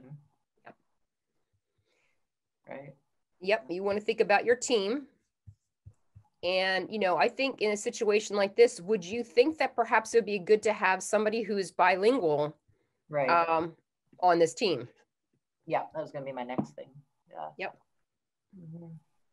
And Nancy's asking the great question. You're wondering if the sisters and the family, you'd like to learn as much as possible, as fast as possible. Yep. And you might not know that till you get to the door, unfortunately. One of the questions that often comes up in this scenario is, well, if we go to the knock on the door and, we figure out Sophia is not really the legal next of kin, like, do we tell her? And I said, listen, I'm not telling you what to do. But yes, to Kevin's part, you want to identify who Sophia is and how she absolutely. So this is $1 million question. If she's not the legal next of kin, would you tell her?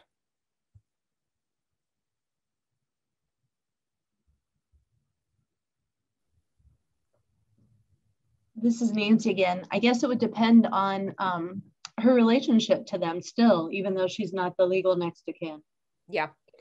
And so that's a really good consideration. Now, the thing is, if you are trying to figure out like who's who in the zoo here, honestly, you may need her to help identify who the legal next of kin is. So if you show up, you identify yourself as law enforcement, and because this is a mass casualty, she may know that that Angelica and Crystal work at this complex. She may be wondering, okay, what are you here for? Tell me, like, what's going on? So she may actually lead you to the legal next of kin. Again, she may not. If you choose not to, it could be, you may not get any further. So you may need her. So again, we talk about transparency. You want to be able to try to be transparent enough to get the information that you need to do the legal next of kin notification.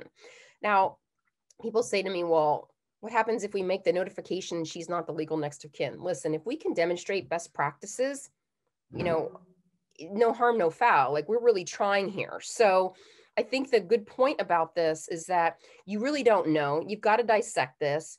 You can have people run the names. You can have people try to figure out who these people are related to, but you may not know until you actually get to the door. And so the other question is, Sophia may want to call Juan, who lives in Honduras, and do the notification telephonically. That we can't stop her from doing. We can find out, is Juan a U.S. citizen or is Juan, a foreign national? If Juan is a U.S. citizen, we can work with State Department to have him notified. If he lives in Honduras, he's a Honduras. If he's a Honduran, if he is a foreign national, we might be able to work with Honduras embassy. And so, all of those things could come to play. But this is what, your support person literally can be like the person digging and figuring all this out as you are, going to the door and talking this through. So there's all these kind of things. We talked about the bilingual piece. I think that that's really important. Be prepared. And, making sure that, you have those capabilities. And if you don't on your team, how can you bolster that? One thing we want to make sure is that we don't use children as interpreters. So we want to make sure that that does not happen. And we want to make sure that, we have ways to communicate. So there's your first group of decedents. All right, second one.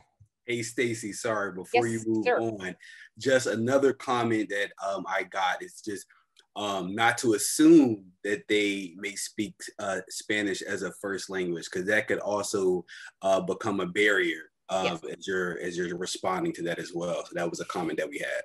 Yeah, you don't want to assume. What we do know is, unless we're told otherwise, we use the language that they're most comfortable in. What we do know is that when people are in crisis, sometimes they are more comfortable speaking in their native language.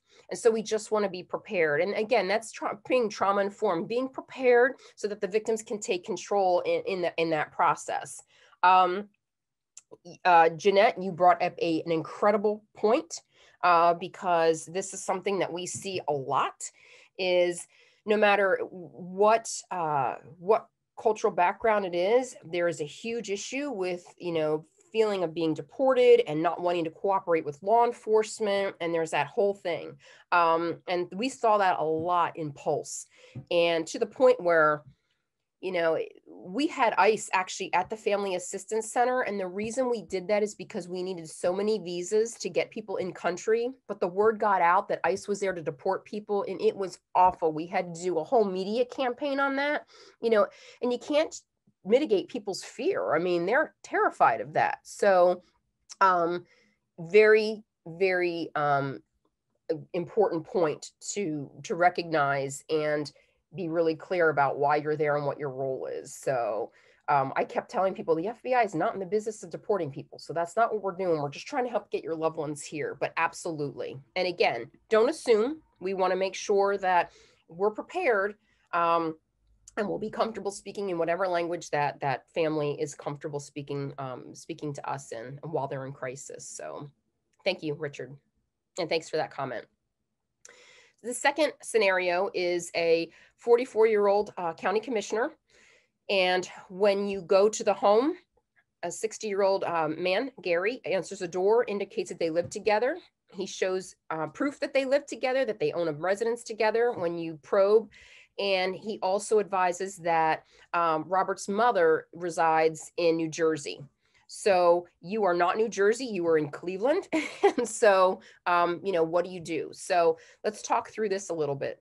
What would your approach be for this scenario?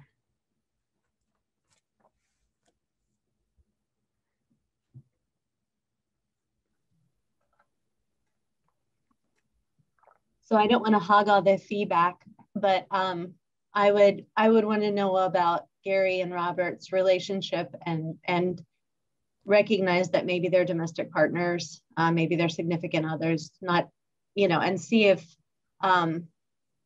there's a way that we can talk about, what Adam said.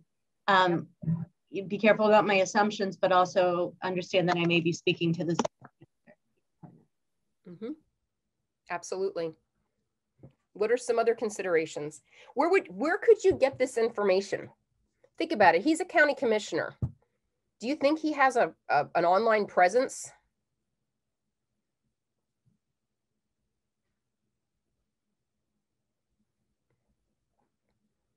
Definitely. So you could, I hate to say it, Google, you know, to find out as much as possible. Yep, Facebook, you name it.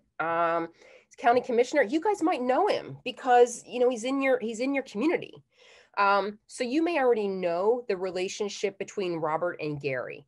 So the question is, you know, is he the legal next of kin? Do you tell him? You know, what about going to mom in New Jersey? Like, what does that look like?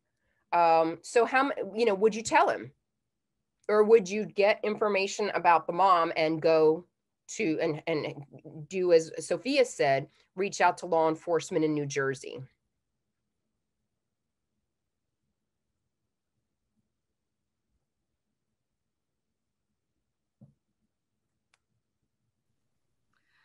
I think in a you know, because this was a mass casualty event, and like you said, there's a lot of media, and this person lives with them, it would be hard not to, you know, give them some background about why you're there, while at the same time expressing the urgent need to identify, you know, his mother, who you might originally be looking for.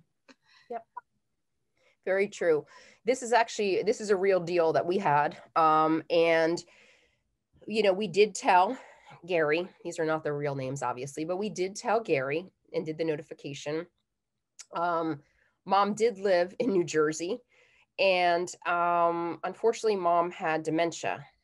And so if we would have just deferred and not told Gary and gone to Martha, we would have had some issues, because what actually ended up happening was the state where this occurred, they did not recognize domestic partnerships. And so Gary theoretically wasn't the next of kin. So what happened was, in order for Gary to make any decisions, Martha had to appoint him her power of attorney. In order to get the POA from Martha, she had to be notified about her son's murder. So we were able to work with local law enforcement in that AOR, and we were able to do the death notification to her. She signed the power of attorney, and then Gary was able to really do all the things that legally that Martha would have done, you know, as her proxy. So it can be really dicey, but absolutely making sure that we cover all bases. The one thing I also want to highlight in this is that just because this is a county commissioner, this family doesn't get any more information than any other family. All victims are created equal. And so I know that sometimes in law enforcement, we kind of maybe fall into some things, or we're like, okay, you know, we're, you know, we know them, or they expect from us, you know, they call a chief, all that kind of stuff. That's all fine and good. But we don't have a hierarchy of victimization here. And so we need to make sure that all victims are treated equally. And so Really important to understand that. And to Grace's point, yes, consider clergy medical assistants, because mom lived in a medical a facility. That was really helpful. Our victim specialist was able to talk to the medical staff there before doing the death notification. So, and this was difficult because Martha, not her real name, but she didn't know her son had been murdered for probably, I want to say 3 or 4 days, because Gary was trying to figure out all the nuances of what needed to be done. So thank you for that. This is Laura. I have a question. Sure. Because I worked in hospice for a while. So did the mother, did you say she had dementia?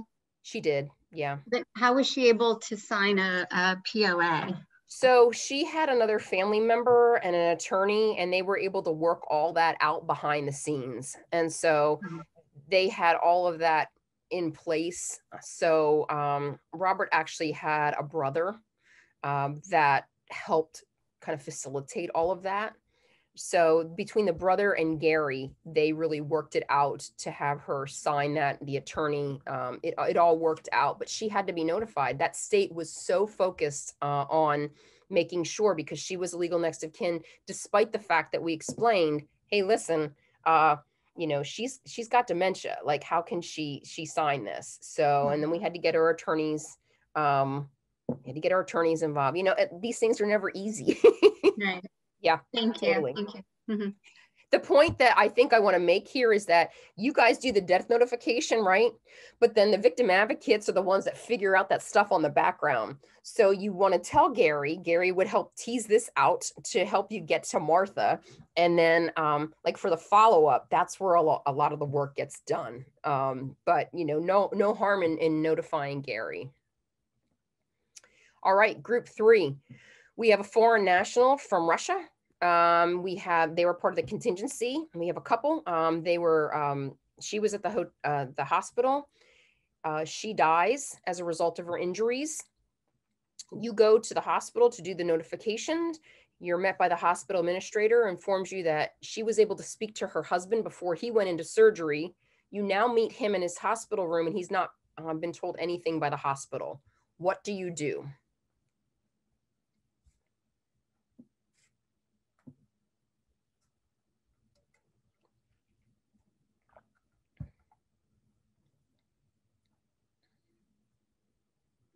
You bet you want a medical person in there to help with the notification. What are some considerations that you might want? Yep, absolutely, Adam. You may need an interpreter too. You absolutely may need that. Now, the fact that they came over for an international delegation, they may, they may speak English, but again, going back to when people are in crisis, sometimes they are more comfortable speaking in their native language. But making sure that there's an interpreter available as well. If they came over here as part of an international delegation, is there a possibility that they might have children in the hotel that we don't know about, that we need to think about? So we might go to do the death notification, but we definitely want to make sure that the kids aren't in the hotel, because then we have an issue with Child Protection Services.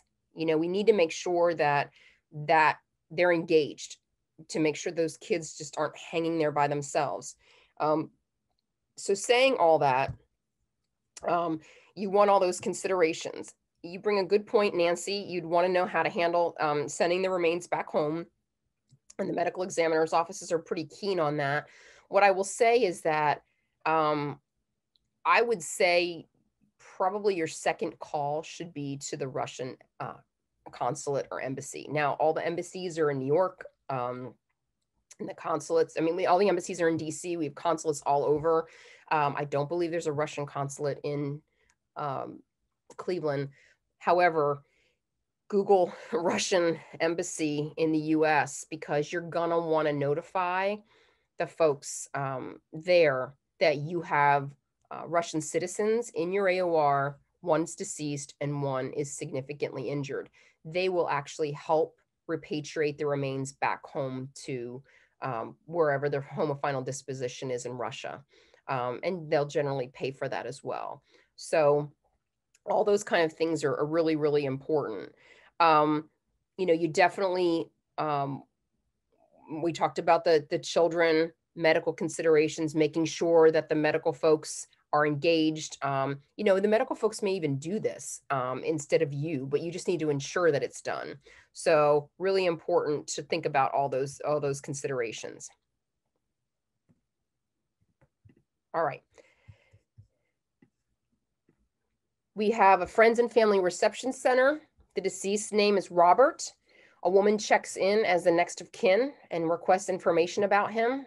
Her name is Sarah. She is the fiance. She's escorted to a quiet room, and law enforcement is en route. On the way to the quiet room, you're advised that another woman checked in as the next of kin and is his spouse, Linda. She's placed in another quiet room, and unfortunately, she was told by the person checking in that another person claimed to be the next of kin. So this is actually a true scenario, and this was it didn't work out as you might think. So saying that, what are some considerations that you have here? You are now at the Friends and Family Reception Center, and this is what you're told. What do you do?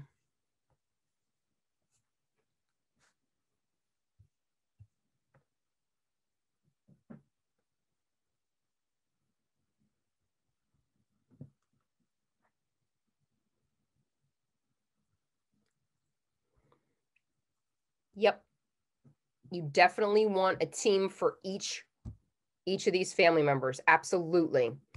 So you need to have ideally, you know, if you could, you want a team working with Sarah, you want a team working with Linda, and you do the death notifications. So the question that often comes up when I've done this with our agents is, okay, would you think about it legally if he's still married to Linda? You know, would you tell Sarah? Because she's think about it, she may not legally be the next of kin. And so those are some of the questions that we get here. You know, I always say this from an investigative point of view, and I'm very clear, I'm not a detective, but both of these women could be very, very rich in information that you may need for your investigation, may be helpful for you. So saying that, you should have a team of two, one team for Sarah, one team for Linda, and notify them both. And they'll be able to give, you know, the information and help go, you know, move forward. Now, what I will tell you is this scenario, how it played out is Sarah and Linda know about each other. You know, some folks that I've done this training with have said, oh, I would never tell Sarah about Linda or Linda about Sarah. I would tell them that, you know, it was a mistake. And I'm like, then you're lying. Like, you're lying to them. So just know going in there, you're lying, you're not being truthful. They actually knew each other. Robert had been married to Linda for many years and never got divorced, but he had been with Sarah for like 15 plus years and they had a child together. So theoretically speaking, Robert and Sarah's child, who's a minor child, is the next of kin. Sarah would be the child's guardian. Again, I go back to saying, you're not going to get hung up if you do the right thing and do the notification, right? Now, when it comes to personal effects, when it comes to releasing the remains, that's a whole different thing. And that is not for you to have to figure out. That is definitely something for, you know, Sarah and Linda to figure out outside of your role. But saying all that, you know, we did the death notification to both of them, and actually they were very supportive of one another. They knew each other. So it didn't turn out the way that people, you know, thought that it would. Kate, good question. Is there anywhere in the country where it's a legal requirement to have an officer be the one to give the death notification? I don't know that it's a legal requirement. I think it's an SOP.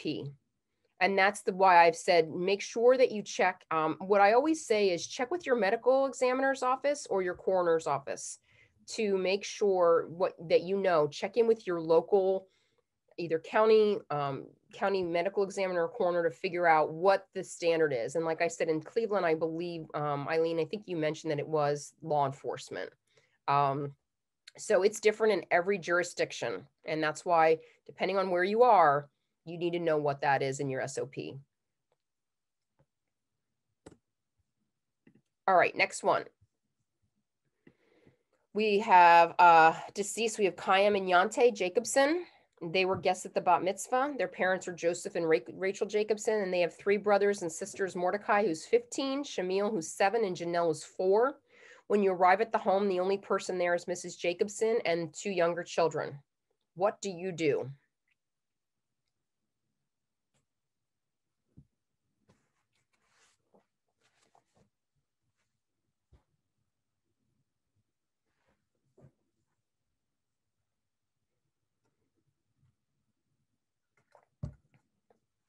See if she can put the kids in another room. Yes. Do you think these kids might have access to social media? And she may just want to know when you get to the door. This is a consideration. The other thing is, when you look at this situation, you want to make sure that you know if dad is one of the decedents that just hasn't been identified yet. Nancy, if I had Candy at this training, you would have the whole bag. You are absolutely right. You know, once you tease this out, you would definitely want to take a rabbi with you if it was possible. The rabbi might be at the bat mitzvah, so that might not be possible.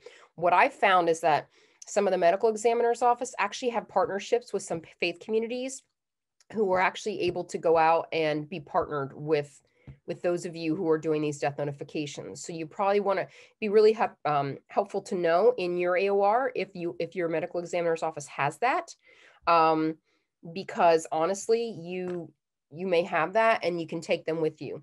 Depending on what kind of faith community this is, if it's conservative, Orthodox, there could be a whole game changer with this. You want to make sure that you have a representative of each gender, a female and a male, going out to do this notification, because if it is a conservative home, men should not be talking to the women. You know, men, we need to be really careful about that, no touching.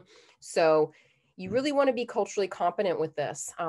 There is a really good book that I've used over the years called How to Be a Perfect Stranger.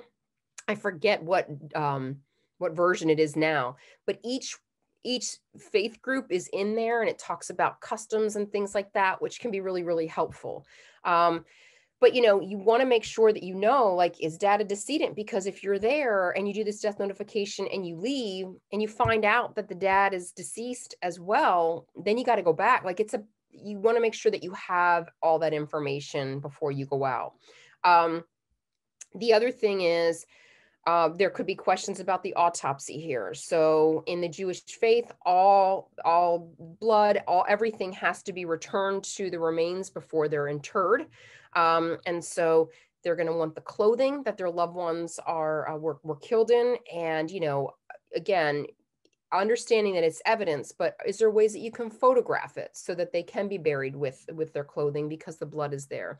If there is an autopsy, making sure all the fluids are retained and interred with the victims. Even crime scene, when we had the shootings at the Poway and the Tree of Life synagogues, you know, making sure that whoever's doing the crime scene cleanup, like, all of that is important. And if we can give a good faith effort that we've done this, it really bodes well, and it can go a long way in really helping these families as they grieve. So there's all those considerations when you're thinking about these kind of things. All right. Next one is Michelle Bloxam. She was killed as she walked into the hotel lobby. She is a leader and a member of the local transgender community, and she was meeting friends in the hotel lobby bar. So what are some considerations and some thoughts about this scenario and working with her family?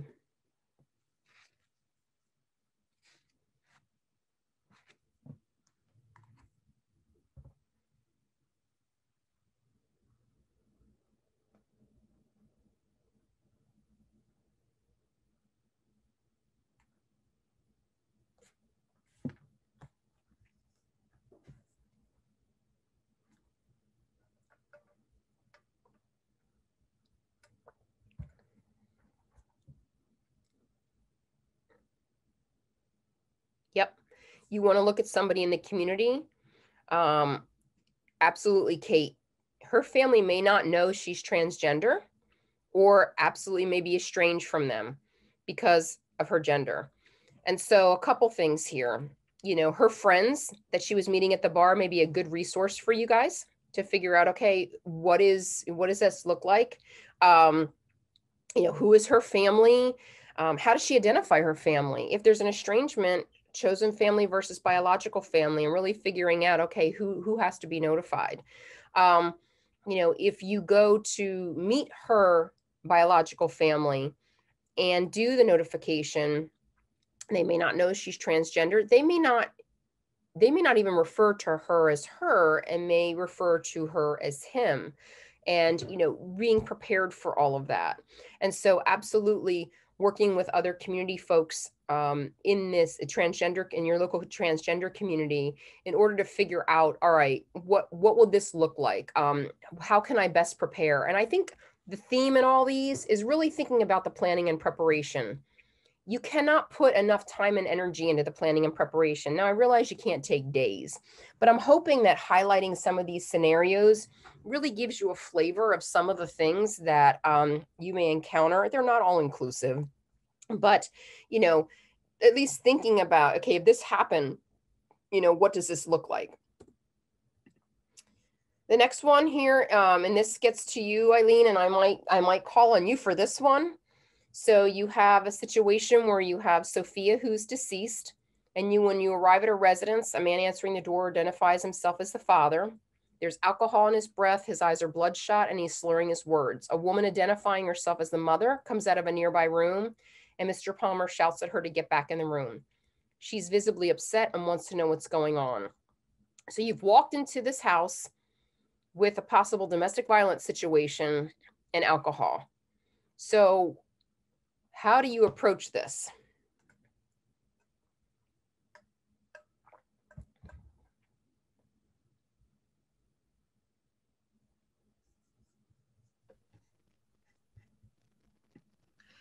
My thought is, you know, if it's only a team of two, and it feels safe to separate, I, you know, might try to separate the two and just kind of say, I am gonna meet with you, and so-and-so is going to meet with the, you know, other person. I mean, obviously if he would become combative or threatening or anything like that, you know, what has to be done is done. And sometimes that happens on scenes, as sad as it is. But everybody needs to be safe, you know, when you're saying that. But certainly if you walked in on another situation, or, you know, potentially another crime going on, it's important to know that before stepping out. But I would definitely try to tell both, and hopefully have her separate from him. So if there's anything else that she needs to talk about. Yep. I think that's a really good approach. This is a real deal that I had in a suicide. When I had to go do a notification with the detective, it was just him and I. He called for backup. You know, we don't want to have the troops descend, but this could be an officer safety issue. Mm-hmm. So you separate them. And, you know, you do the notification. Now, some people have said, well, I wouldn't do the notification until you sobered up. And I'm like, well, that's great, but that could be like the next day. So what, you don't tell her? Like, why should she be punished about this? So, you know, my suggestion is, you know, we told them both separately. I was able to do a needs assessment to find out if she was safe in her home. We actually transported her to a friend that evening because she did not want to be with him. I was concerned about him being home by himself, intoxicated, for his, you know, personal welfare. And so we did welfare checks through the night with him. But, you know, this is potentially a bad situation. When we ran this address, there were no weapon calls in this home and there was no domestic violence. Now, saying that, you know, if you get there and you have a situation where there's a protection order, you know, you've got a whole other situation. The other thing is, if there's a child in this home and you see that, you may not be able to leave that child in the home because it could be a child protection issue. And I mean, all of this, you know, you have to kind of figure that piece out. And so you definitely want to separate them, talk with them. Now he could be really volatile and not want you to separate them. I've also had people say, well, we're not going to do the notification. We'll come back in like 2 hours. Okay, that's great. So here's the situation. You do that. He may think that she called the police on him and now it's a worse situation. So again, this is always easy to talk about in scenarios. And that's why we were using real ones to kind of talk about what happened and kind of how these all ended up and the best case scenario. Because, we did not want her to feel like, she could be victimized if she hadn't been already, because he was intoxicated and it was a domestic violence situation. So we told them, took her to a friend's house. We're able to tell dad and do welfare checks with him, through the night, and it all did work out. So he was not, this was just like a one-off for him. Nancy asked, does media ever hold off given the need to figure this out? Oh, no, they don't. Now, I will say that oftentimes the folks who have the victim list, so it's often local law enforcement or the medical examiner, when they're asked for the list of victims, most of the times it's my experience that they will not give the list out or all the victim names until all next of kin are notified. That's generally a best practice. And so that is definitely something that we support. Victims should not be finding out about their loved one's death in the media. But they are not often helpful in that they want the story and they are there. We all know sometimes, I'm not trying to pick on the media, but sometimes they want to solve the crime before we do. So sometimes they're great resources as well, helping us find next of kin sometimes. But generally, the names of victims are not released until the notifications have been made. Okay, so the next one is Harold Hall. As you approach the residence of Harold's parents, a neighbor runs out to meet you. He tells you that Harold's father died in a car accident 2 years ago. Harold and his mother were the only support for one another after this tragic accident. So you're on your way, you're going to tell Harold's mom, and you now find out that the only surviving folks that they really had was each other after a traumatic incident, 2 years ago. So what are your thoughts about this?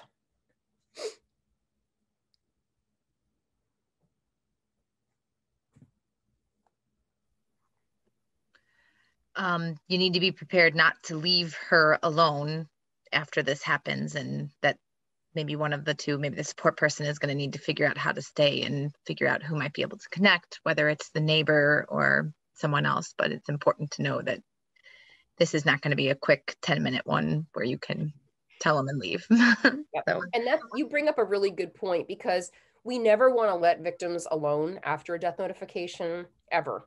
We generally want to find out if there's someone that can come be with them, whether it's a friend, whether it's a neighbor that they trust, whether, they have a situation where, maybe it's a clergy member, who knows, you want to find somebody. And if not, this is where your support person or your victim advocate is sitting with them, because you just don't want to let them alone. Now, we've had certain circumstances where they don't want law enforcement there and they want you out of their house. What are you going to do? You can't force yourself.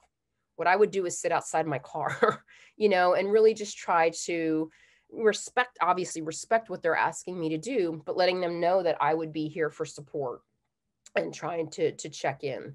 Laura, good point. Trying to find other supporters in her life, who they are, who are they? This was a real deal that we had. And we did the death notification to mom, and the mom, was definitely able to, she was really able to focus on the notification. One thing that we found is that faith was a huge plus in her life.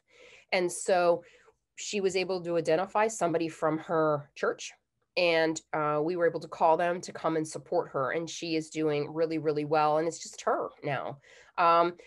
Sophia, you bring up a really good point. Would it be appropriate to incorporate the neighbor in the notification? Maybe they were close friends. Maybe they were looky-loos. So you don't know. Maybe what I would do is do the notification, let her know that you know, you have the neighbor that would like to come and support her. You will get a real bird's eye view if you, you know, have done that.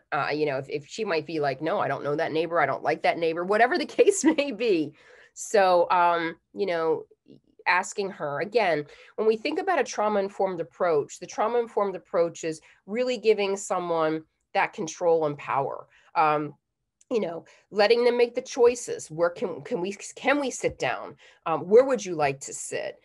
Who would you like us for us to call? Are there any questions that you have for me? Even if you cannot answer the questions, you know, letting them know, I don't have the answer for you right now on that. However, you know, I'll work to get it. Or, you know, instead of saying it's a criminal investigation and we can't help you with that, you know, letting folks know, we're still trying to tease all this out.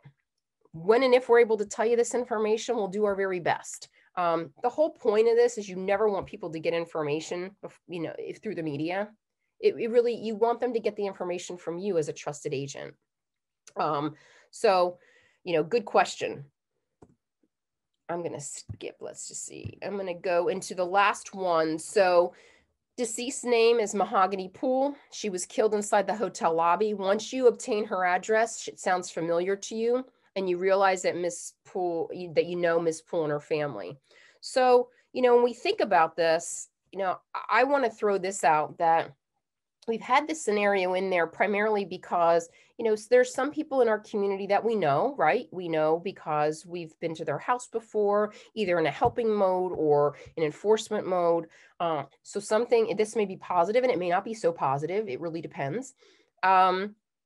So saying all that, you know, it could be a plus and a minus. This could be a family friend. It could be somebody that you know personally. And so should you be the best person to do this? And that really is what this gets to.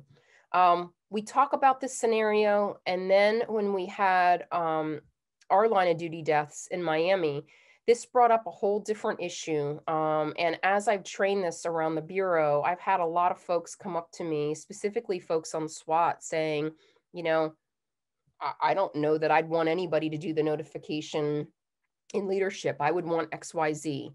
And so I will tell you that, you know, there's pluses and minuses to that. And we want to, you know, be sensitive to that. You know, in my old department, the SWAT guys, we would have like a little form that was filled out who they would want to notify their next of kin if something happened to them, and it was locked in a safe in our chief's office, and hoping that we never needed to use it. I don't think we have that in the Bureau. But saying that, you know, it was really hard for the friends of the agents that they worked with every day not to go and tell the family members because they knew they'd want to hear it from them. However, I will say that, you know, a lot of times we know that people will oftentimes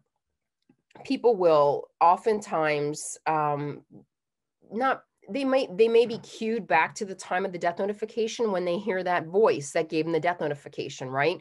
So if you're a family friend and you did the death notification, then you show up for like a Sunday afternoon barbecue, your voice could take them back to that time. So having somebody do it and do the actual notification and be that lead person could be really helpful. And you could be the support person because then you can actually help them going forward. The other thing is, I will tell you that, you know, we often talk about trigger events. I don't use that word anymore because with all the, when we have a lot of gun violence and things like that, I don't use the word trigger events because, you know, I don't think it's helpful for people. And it, you know, with the gun violence and weapons, it's just not a good thing, especially an active shooter incident. So we talk about them as being cues, psychological cues and things like that.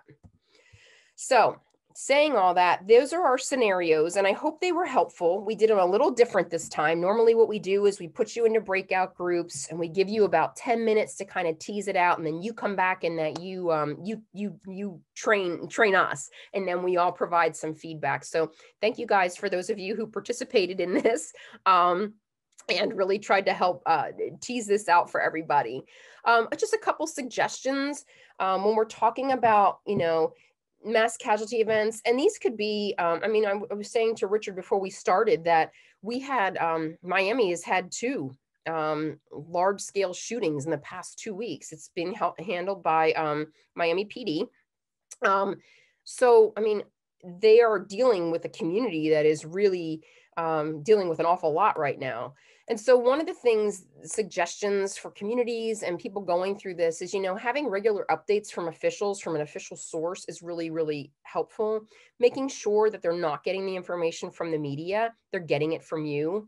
I talked about the releasing of names, making sure that all the next of kin are confirmed, notified before the names are released of the decedents. One of the things we've learned is if you have a mass casualty event and you have people milling about together, you want to separate next of kin from law enforcement. We've had several situations where we had some of our SWAT team folks from our local law enforcement partners show up to help. You know, they had their BDUs on, they had all that. Some of them had, you know, shirts on, maybe with like guns on it, whatever, you know, we all wear the tactical kind of t-shirts sometimes, not helpful in an active shooter situation. And I said to one of our TFOs, I'm like, would you mind changing your shirt?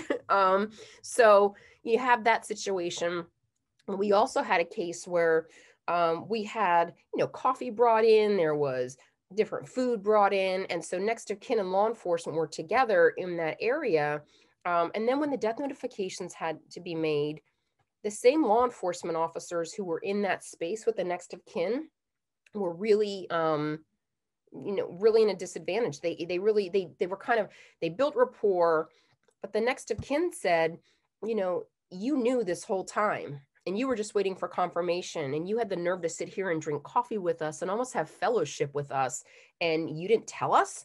There was a lot of anger there. And so I always suggest have separate areas, have the next of kin in some area, and then you have your coffee area and some place to eat outside of the visual of the next of kin, you know, so that you can separate that. I've talked about remote notifications, and I've talked about the benefit of having trained teams. So saying that, that does it for our training and our slide deck. I'd like to open it up to all of you guys to see if you have any questions, any comments, anything that I didn't cover. I do want to talk, Eileen, you had brought up the parents not being on speaking terms. Yes, that happens. And I think the best scenario for that is to have 2 separate teams for each family, each of the next of kin, because mom and dad have the right to the information, but don't put one team in the middle of that. You don't want to have one team be the voice for both. So you want to definitely make sure that you have, mom has a team, dad has a team, and that your teams are talking so that you know that you're doing the notifications, and any kind of follow-up for these families really should come from each team at the same time. So you need to synchronize that, would be really, really helpful. So that was my suggestion with the parents not being on speaking terms. It happens very frequently, as those of you who do death notifications, I'm sure are aware. So any questions, comments, thoughts? I don't know, Richard, if you have any in the Q&A. Yeah, we got a couple earlier. The first one is families that are going through the criminal justice system often ask to see photos and videos of the last minutes. What is the best approach to handle this situation? The best approach to handling that situation is, you know, obviously making sure with the investigators and the prosecution that you are permitted to do that because it is evidence. My suggestion is always do it before they see it in a courtroom. It's not a good thing to have them, even if it's the day before, even if it's evidence, let them see it before it's shown in court so that they can have their response. And they also will know from an informed approach if they really want to see it in court. That's the first thing. The second thing is, let's say they want to see it. You should obviously see them first. When it comes to photos, you want to organize them from least graphic to most graphic, so that at any point in time, as you're going through the photo deck, they can say, you know what, stop, I don't want to see anymore. So for example, if I'm working a homicide and you know, the victim is deceased in the street, I might do a 20-foot view, right? So you can just see a little bit of the shape. and then a little bit closer. And so, you know, you just kind of take it, I want to say less offensive, less hurtful to the one that you know will be most impactful. So that's what I would suggest. You can tell, you set up the rules in advance, you know, listen, you can stop at any time. Just tell me to stop. When it's video, it's really hard. Make sure you run your video and you practice, because you don't want to be fumbling about trying to hit the stop button. But yeah, I would say, you know, one of the things that families tell us is they want to know and they want to see, right? Because what we know is oftentimes their imagination may be far more worse than it is, if that's possible. And so showing them gives them power. I am not a fan of jurisdictions that say, no, absolutely not. I had a district attorney curse me out when I told a family they could do it. That's why I said, always check with your prosecutor.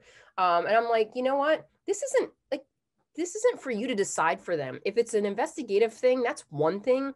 But for you to think that they can't handle it, any parent who's lost a child, for them to get up and you know, be able to function the next morning, to me, that is strength. And we just need to make sure that we're giving them an informed process and make sure that we have them in control. So that's what I would suggest with that. When it is particularly graphic, but media may get details, how much to share at a time of notification.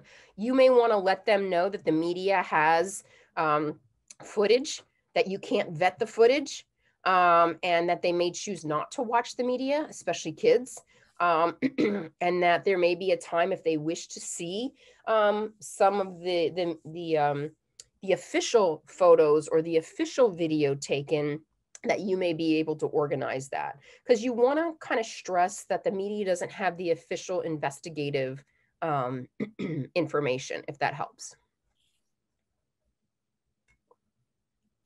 Stacey, we have another question that I believe was answered earlier, but it may be nice to just touch on it briefly again. The question is there anywhere in the country where law enforcement is required legally to do the death notification? Yeah, that's the question I answered, but you definitely check with your, I would definitely reach out to your medical examiner office and ask in your jurisdiction what that is, because, you know, it really varies depending on jurisdictions because of the SOPs that people have. But I don't know that it's a legal requirement. Where you get into legalities is a legal next of kin, but that really doesn't mean about death notifications. And I go back to New York because they're so different, but, you know, in most jurisdictions that I'm familiar with, like the legal next of kin has to claim the victim, right? You know, the legal next of kin has to make the decisions about funeral and all that kind of stuff. Well, in New York, they allow anybody. So if I had a friend who died in New York, I could call the ME's office and say, hey, I'm Stacey Beers, and I would like to, you know, to claim, you know, Sam Jones. And they would let me do that. Now I'm like, okay, that's something. But I think because of the volume that they have, that's why they do that. So saying all that, I think it really depends on your jurisdiction. Nancy, great question. What if the family asks you to notify others? You decide what it is to do. You know, I don't think it's a good practice to notify like 10 people. Like, there may be, if you have a situation where Eileen was asking, you know, you may have a situation related to two parents or, you know, maybe two partners, whatever the case may be, children all around the US, that could be something. But there comes a point in time, you know, you want to ask if there's anybody for you to notify. We had one time where somebody said that their loved one was in prison in Hawaii and could we notify them? And we did.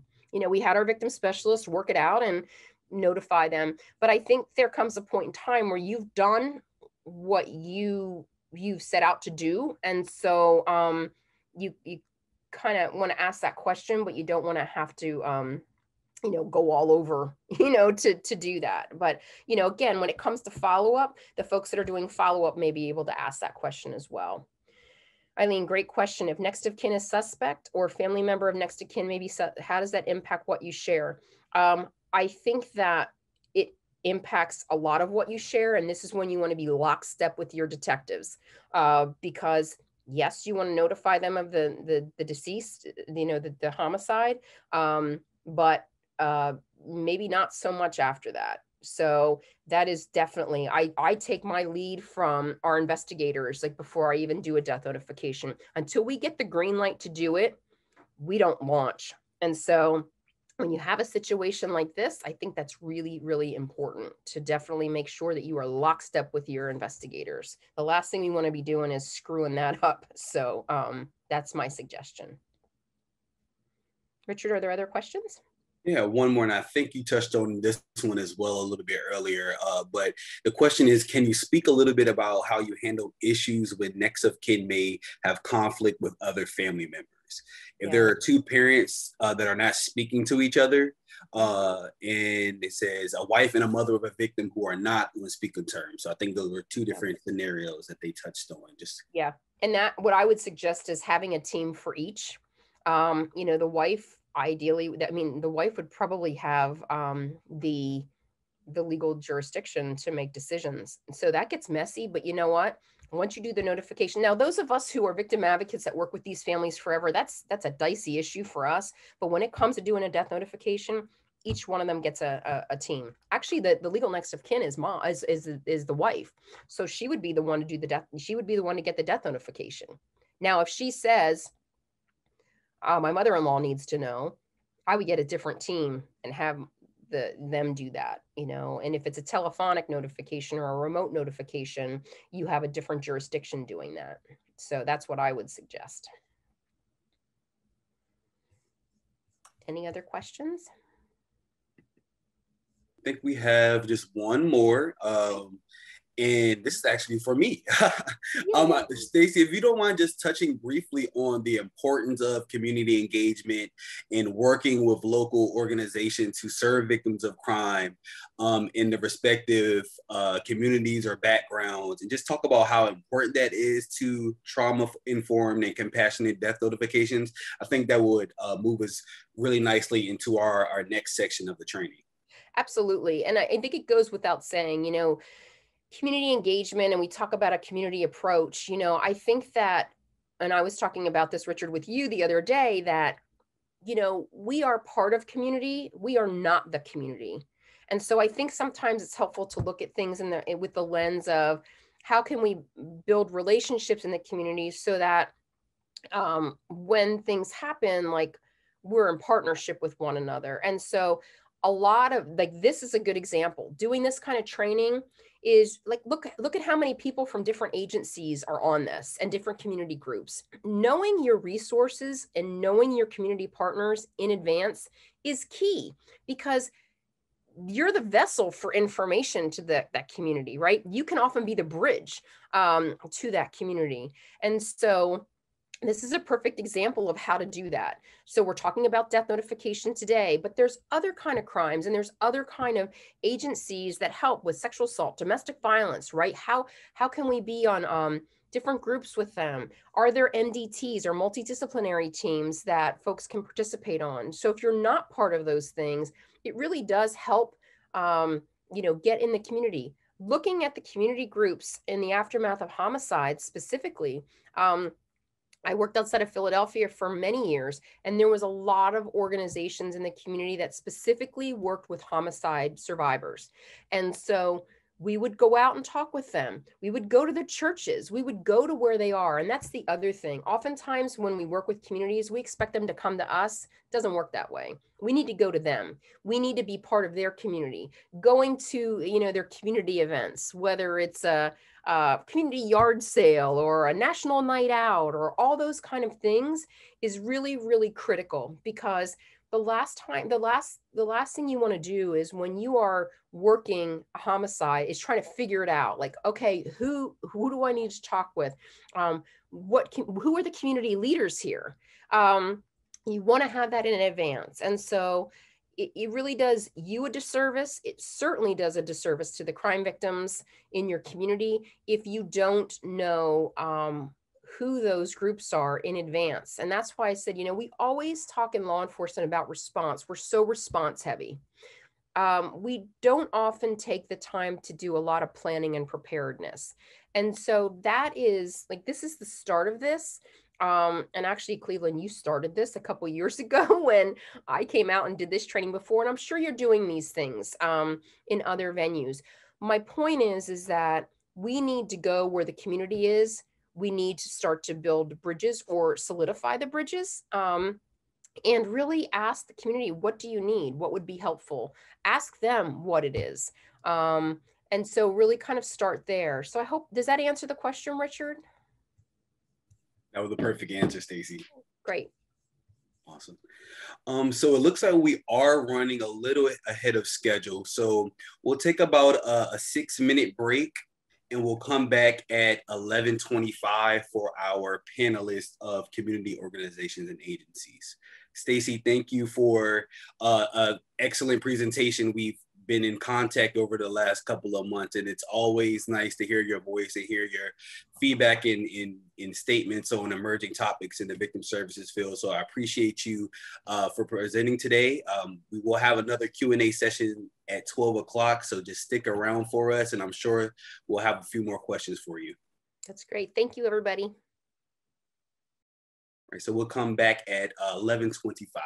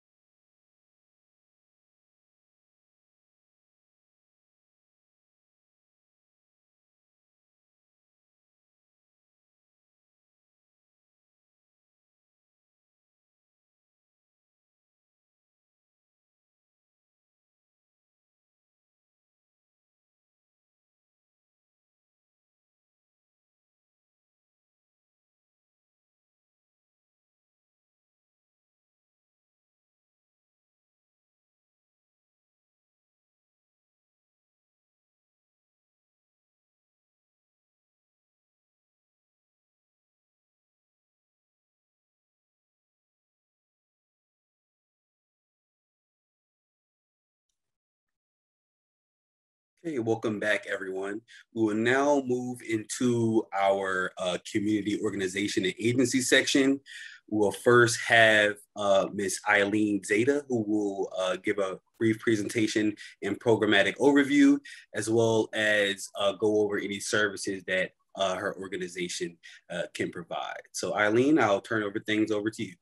Great. Okay. Well, thank you everybody again for being part of this. And I definitely found it's always helpful to listen to, Dr. Beers and what she has to share with us about notification. I know my staff, even though, we've all done them, anytime you can kind of think through a unique scenario, it's very, very helpful to prepare you for the next time, something comes up that you haven't necessarily done before. So I really appreciate the information already shared. And what we want to make sure, within our local community here in Cleveland and in Cuyahoga County, for anyone who might be encountering a family member of a homicide victim or a witness to a homicide, to know what resources are available to them. So my team at Frontline Service, the Traumatic Loss Response Team, we work in partnership very closely with the Cleveland Homicide Detectives. Certainly we're available to other cities and suburbs of Cleveland if they have a homicide in their community. And then we also are partnered with the prosecutor office advocates and the Witness Victim Service Center to provide the advocacy for the criminal justice process. But what I want to focus on is what we do when a referral is made to the Traumatic Loss Response Team. So we are different than victim advocates in that our team are considered the crisis intervention specialists. So our team is made up of, we actually have myself and 5 workers who there's 3 different roles between our workers. So we have 3 crisis intervention specialists who they actually are the ones who, when we receive a referral, which is hopefully within, the first 24 hours of it happening, that they are responding immediately to the families so that all that time sensitive stuff, we can make our resources available to them. And so they actually go out into the community. They're available to go wherever the families are. Really 95, if not 99% of what we do is actually in people's homes. So we just want to try to remove any barriers at this time. We've also found that it's helpful for us to go to them in that we might just know about one next of kin when the referral is made to us. But when we go out and respond to their home, we're able to identify other family members or people who are, deeply impacted by what happened so that we can work with them as well. And so we are the 3 crisis intervention specialists. They're the ones who get the assigned cases for anything new that comes in. We also have 1 ongoing therapist. So she is available. We keep her for really the most difficult cases and the people who are unlikely to be able to access therapy services that's community, that's outpatient. So because she goes in home as well.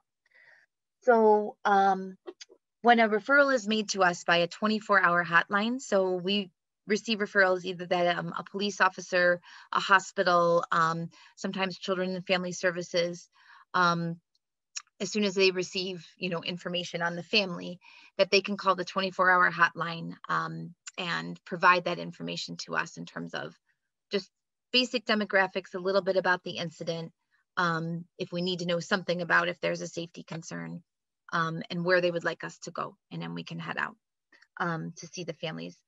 What the crisis intervention specialists offer when they go out is just based on what the family need is. So we are available to help with that real grassroots practical stuff, with all the hoops they have to jump through, with the information they need, if they're navigating different systems than they've never been involved in before, how to lay their loved one to rest. If there's children, if there's minor children of a victim and something needs to happen in juvenile court as far as custody, how do we steer them through that process? Enrolling in a different school, all those different things that come up. We want to be available for the practical information. But because of our crisis intervention specialists are all licensed mental health professionals, we're also available to do that real acute trauma and crisis counseling with families. And so they utilize the models of psychological first aid, which is really a model that's based on those first 72 hours and what are all the needs that come up, both practical and clinical issues that come up. And then for the weeks and months to come, right after a homicide in those first 3 months or so, we're using skills for psychological recovery as one of the models to be aiming our interventions at for those that are ready and wanting to be able to talk about what their experience is as far as how it's impacted them emotionally. So they are, trained and ready to help with, not just the grief and the sadness and the loss in their lives, but every family that experiences a homicide has now experienced a trauma, and that can complicate the grieving factor in that it's not just missing them, it's the picture of what happened to them stuck in their head. And that doesn't mean that they have to have witnessed it. Sometimes it can just be what they imagined happened to them. It can be that sense of hypervigilance, and is it safe to go outside, and is this going to happen to somebody else in my family? And so anything that's related to trauma, they're available to kind of help with interventions with that. And then we also know that this really impacts the worldview that families have. And is this a safe place to be? What if they've lost the role, of who they are in this world? If they've lost a spouse, they've lost a child. So how that impacts the world around them. So we want to be able to help with those things, with the worldview, with the grief, and with the trauma. So the other reason that it's kind of helpful to have licensed mental health professionals is some of the things that come up immediately is that sometimes there's a higher risk for some suicidal ideation. And so everybody is trained in risk assessment and can also help determine the level of care. Either if somebody is expressing suicidal thoughts, and it's very, very normal to long to be with the person, to feel like I don't know how I'm going to live without them. But when it kind of crosses into that area of I'm actively thinking about ending my life, our staff are available to figure out how to help them, get the level of care they need to address those thoughts, or if family members are worried for somebody else in their family that's experiencing those thoughts. And the same is true if there's some homicidal ideation, and there's certainly talk of retaliation and risk, but if there feels like there's a mental health component to that risk, our workers are able to do what they need to do to kind of help with the mental health intervention that needs to happen immediately. The other reason that's helpful to have licensed mental health professionals is some of our families, their functioning is so just gravely impacted by what's happened, and it might be hard to return to work, and they might need help filling out FMLA paperwork, or sometimes short-term disability if they're unable to return to work. So being a licensed professional, you're able to do an assessment on them, a diagnostic assessment, where you can comment on their ability to return to work if they just need a little bit of time or they need some flexibility.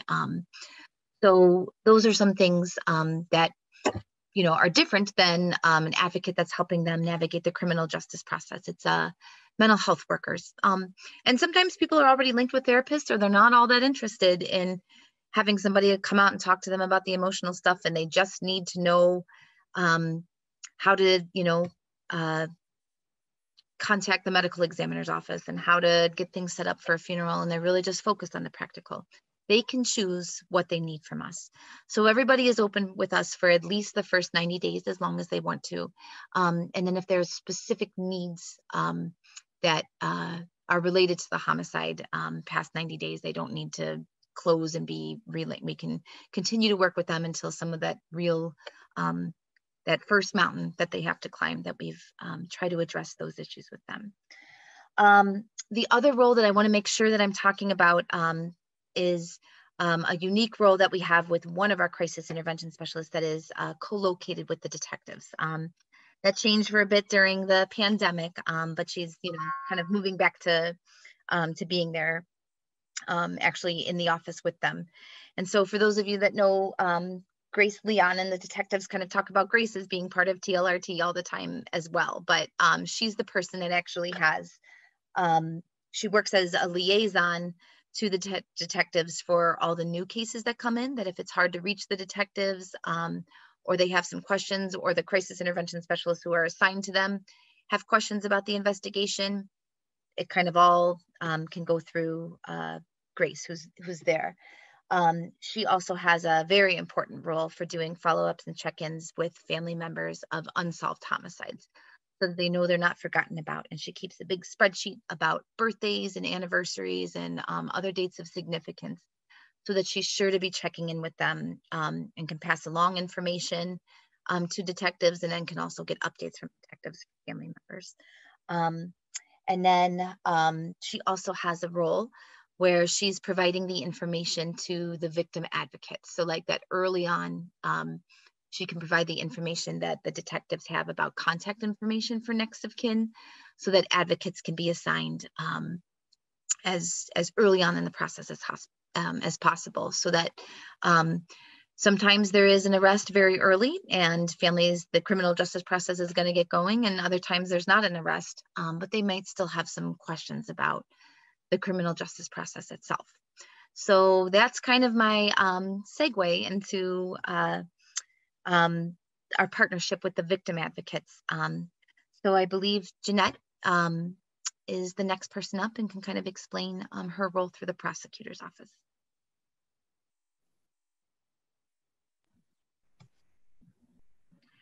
Good morning, everyone. My name is Jeanette Pejot Ayala, and I am the Victim Witness Unit Supervisor here at the Cuyahoga County Prosecutor's Office. I am going to share my screen here with you.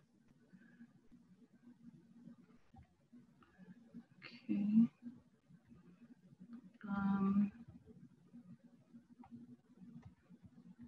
Bear with me just a moment. Okay.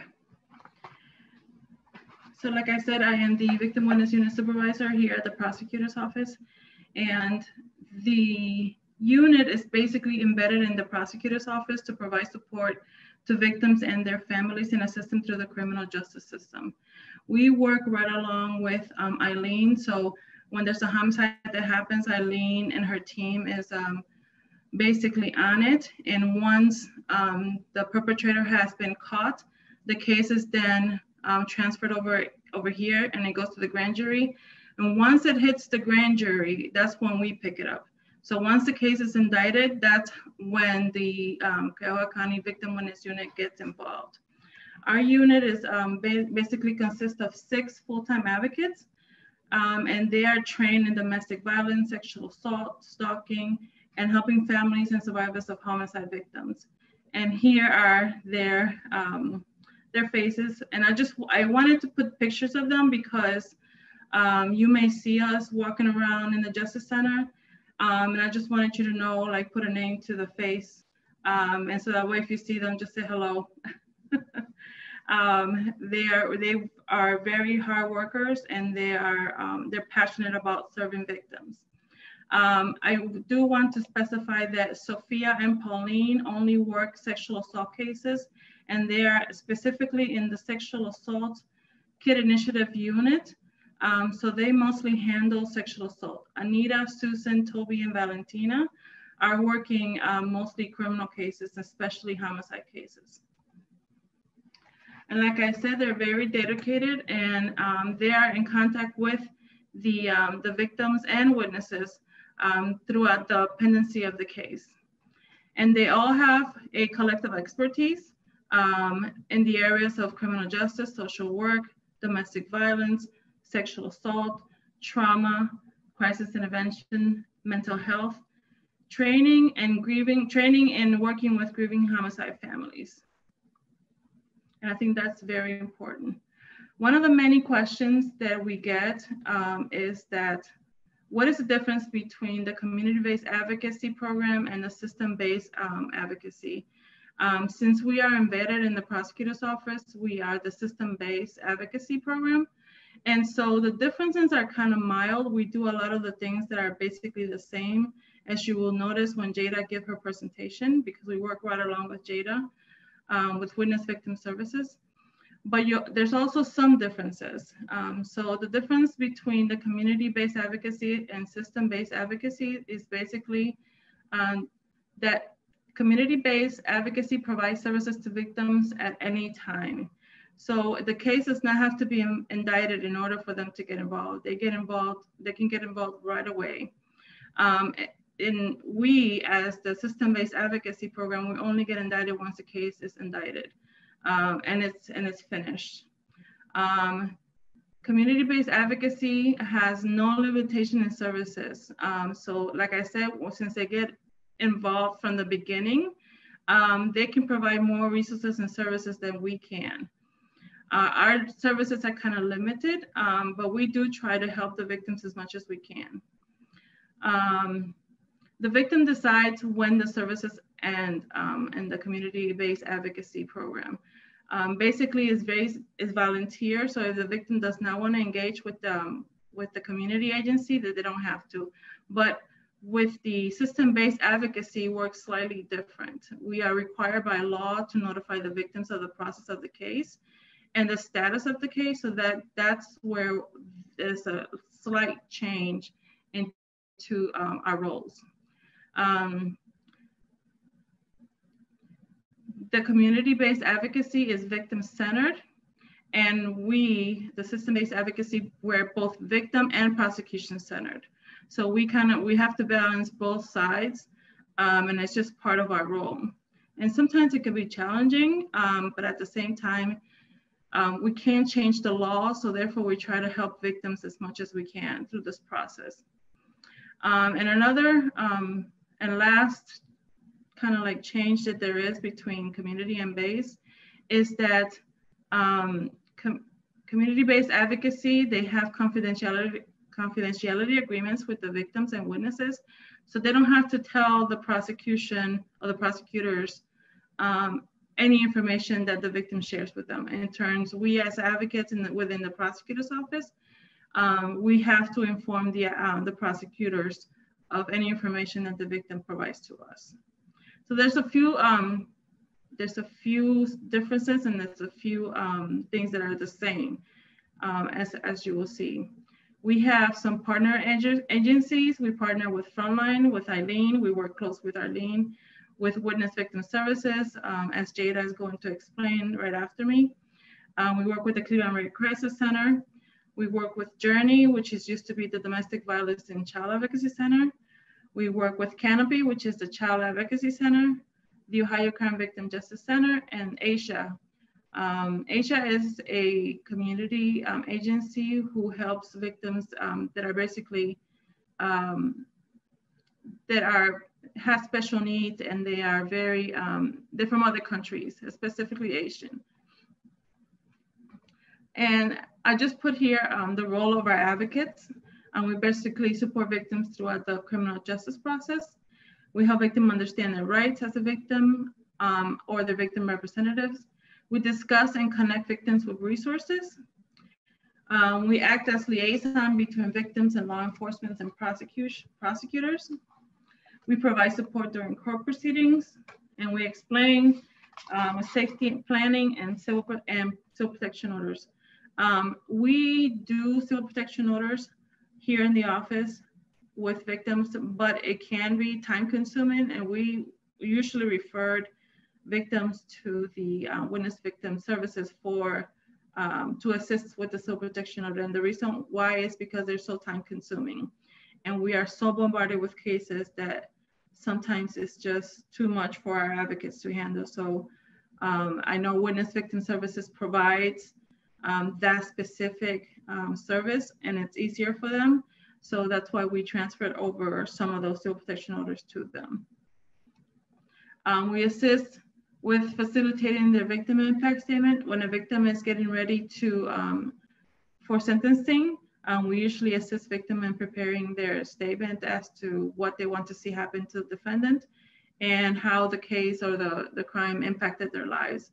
And that's very impactful because victims can get so emotional sometimes that they can't even read their statement. So we are there to assist them through that process. And if they cannot read it, then we'll go ahead and read it for them.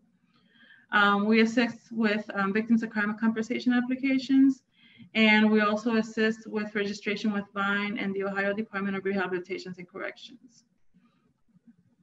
And I just put on here basically Marsy's laws. In 2017, I wouldn't say new, but they clarify some laws for victims, and these are some of them. The right to be treated with respect, fairness, and dignity, the right to information, the right to notification, the right to be present, the right to be heard, and the right to restitution, I'm so sorry. And here's my contact information. And if anybody has any questions, if not, I will transfer it over to Jada, who will be speaking about her role. Jada? You're on mute. Yes, I am. Hi, how are you? Good morning. I'm Jada Patterson. I'm a Justice System Advocate Supervisor here at Cuyahoga County Witness Victim Service Center. I am going to share my screen and I will go over the services that our agency provides, and I will also go over the role of a major trial justice system advocate.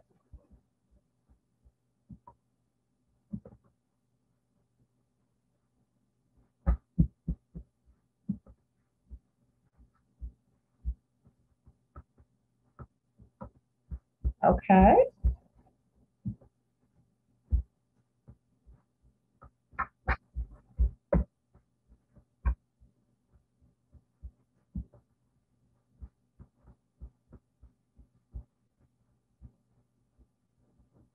Please let me know if you're able to see my screen.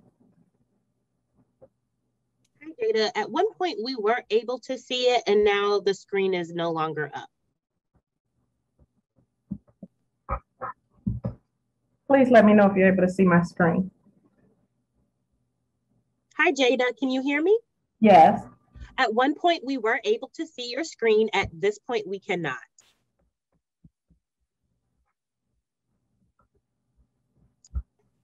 Okay, just 1 second. In the meantime, while we are giving Ms. Patterson a second, if you have any questions for any of our panelists, feel free to add those into our chat. We will go into a Q&A session. So if you have any questions at this time, feel free to drop in the chat. Hi, are you able to see my screen at this point? Yes, we are. Jada, thanks. Okay, thank you. Hi, so I'm Jada. I'm a Justice System Advocate Supervisor. I work closely with Eileen from Frontline Traumatic Loss Response Team and Jeanette over at the Cuyahoga County Prosecutor's Office.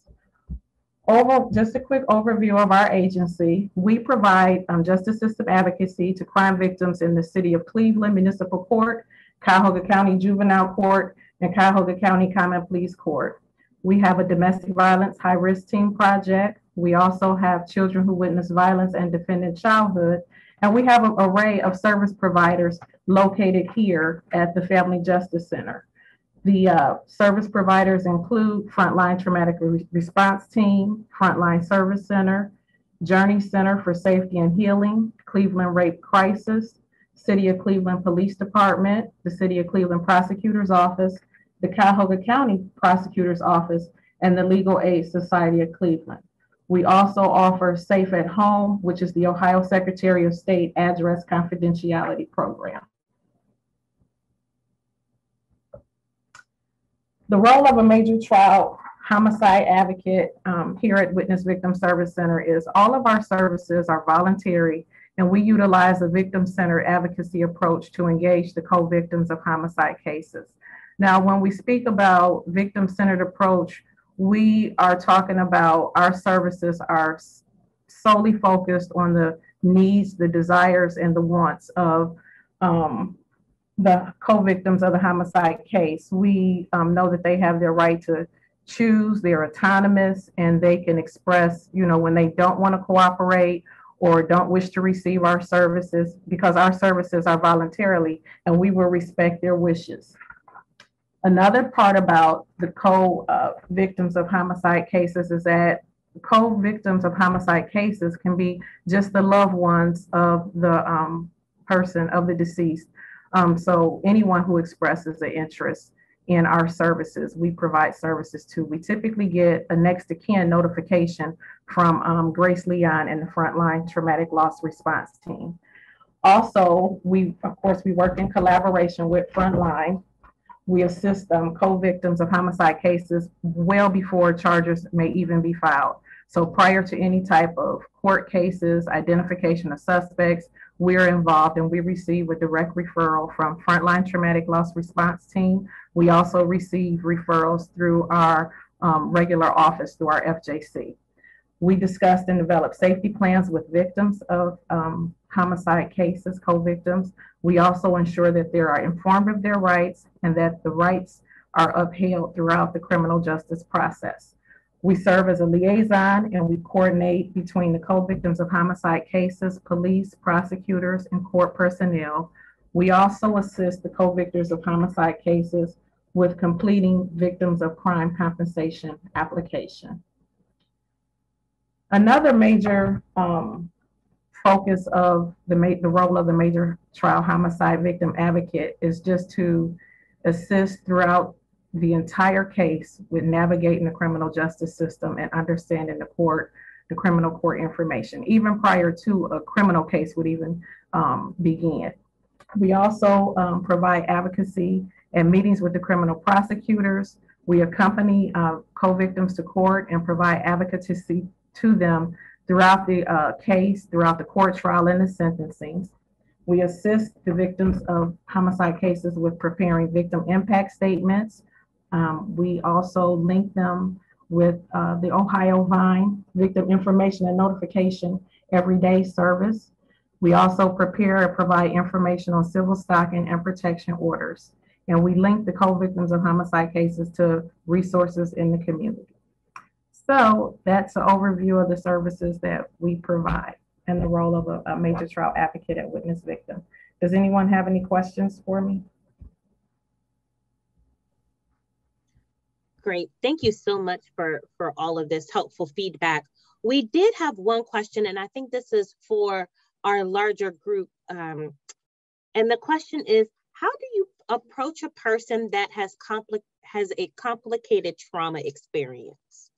So I think anyone really can answer that.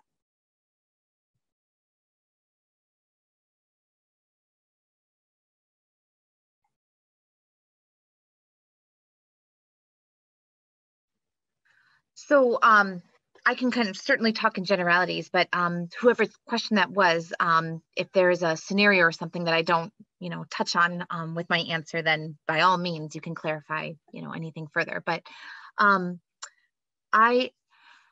I guess, we have to assume all of us, any of us who are on this, webinar, it's probably because we have some role with family members of a homicide. So that automatically means that they have experienced trauma.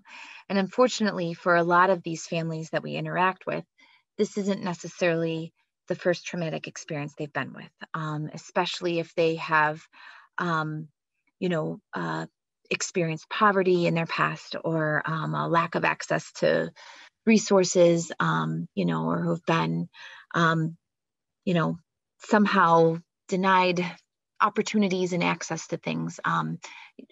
It can complicate their ability to deal with trauma. So we talk about some of the families that we see in the traumatic loss response team, like, for instance, when there's a tragic accident and it's a car accident, might be what we call kind of like a type 1 trauma, where this is an individual experience and they might not have had a whole lot of other loss in their lives. But for a number of our families that experience homicide, they might have a long history of being impacted by violence, and frankly, not have always had a positive experience with the criminal justice process, or might be, hesitant to trust law enforcement for whatever reason.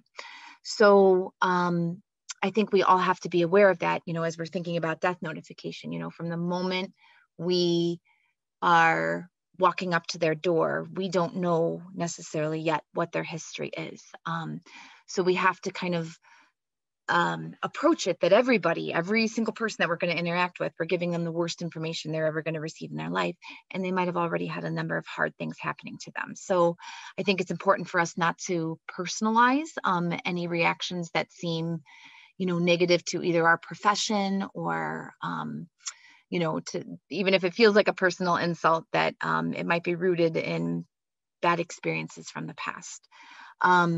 I think for us to kind of always be looking through the lens of this is a trauma, that we have to recognize that any reaction that we get might make sense given their history. It might not always be what we're expecting, but if we don't know their history yet, we don't know why they might kind of have the outward reaction that they're having. And I really liked the list of, I always think it's helpful anytime you have a training to kind of talk about the what do you say and what do you are kind of some pitfall situations. So I found that list of pitfalls by Dr. Beers to be very, very helpful and important reminders.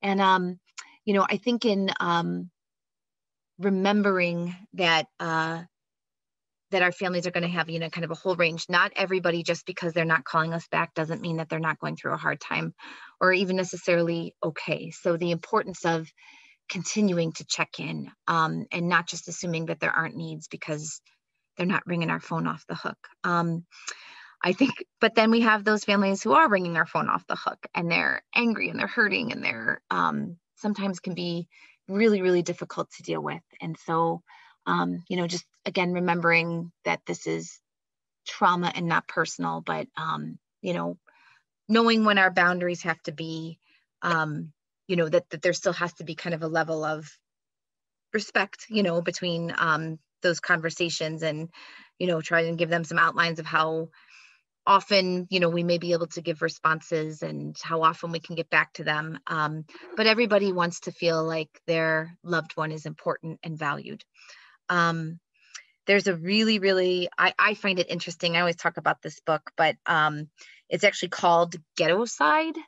I forget what the rest of the title is. And right now I'm forgetting the author, but I think it's a really interesting book for anybody who does this work because it's actually a journalist that is trying to follow homicide detectives and, the experience of the families that they work with. And it really does try to get to understand the source of why some families react the way they do. And also, the effectiveness of homicide detectives and trying to kind of look through things for their lens too, and how hard they're working, but at the same time, how difficult it can be to do this day in and day out. So I'm totally getting off topic about that, but I just, approaching everything through a trauma lens and being patient with the process and not necessarily, assuming that we understand what it's like to stand in their shoes. Thank you so much for that, Eileen. That was powerful and you gave such really nuanced and thoughtful answers to that. And we are also opening this time up too. If folks have any last minute questions for Stacy or any of our great panelists, feel free to put those in the chat. We did have a question. If we can get Jeanette's information, contact information again, that would be helpful. And then I see Richard answered the question. Someone wanted the name of the book again, and I believe the name is Ghettoside, A True Story of Murder in America. So those are some of our last questions. If there are no other questions, as always, you can reach out to Richard with those and we can get them to the appropriate panelists, and we will be sending out follow-up information after the webinar with more information, the recording information, as well as any other resources cited in today's training. As always, you may go to our psntta.org website if you need project-specific training and technical assistance. And if you have any questions that our PSN team can answer, feel free to go to psntta.org ttata@psntta.org.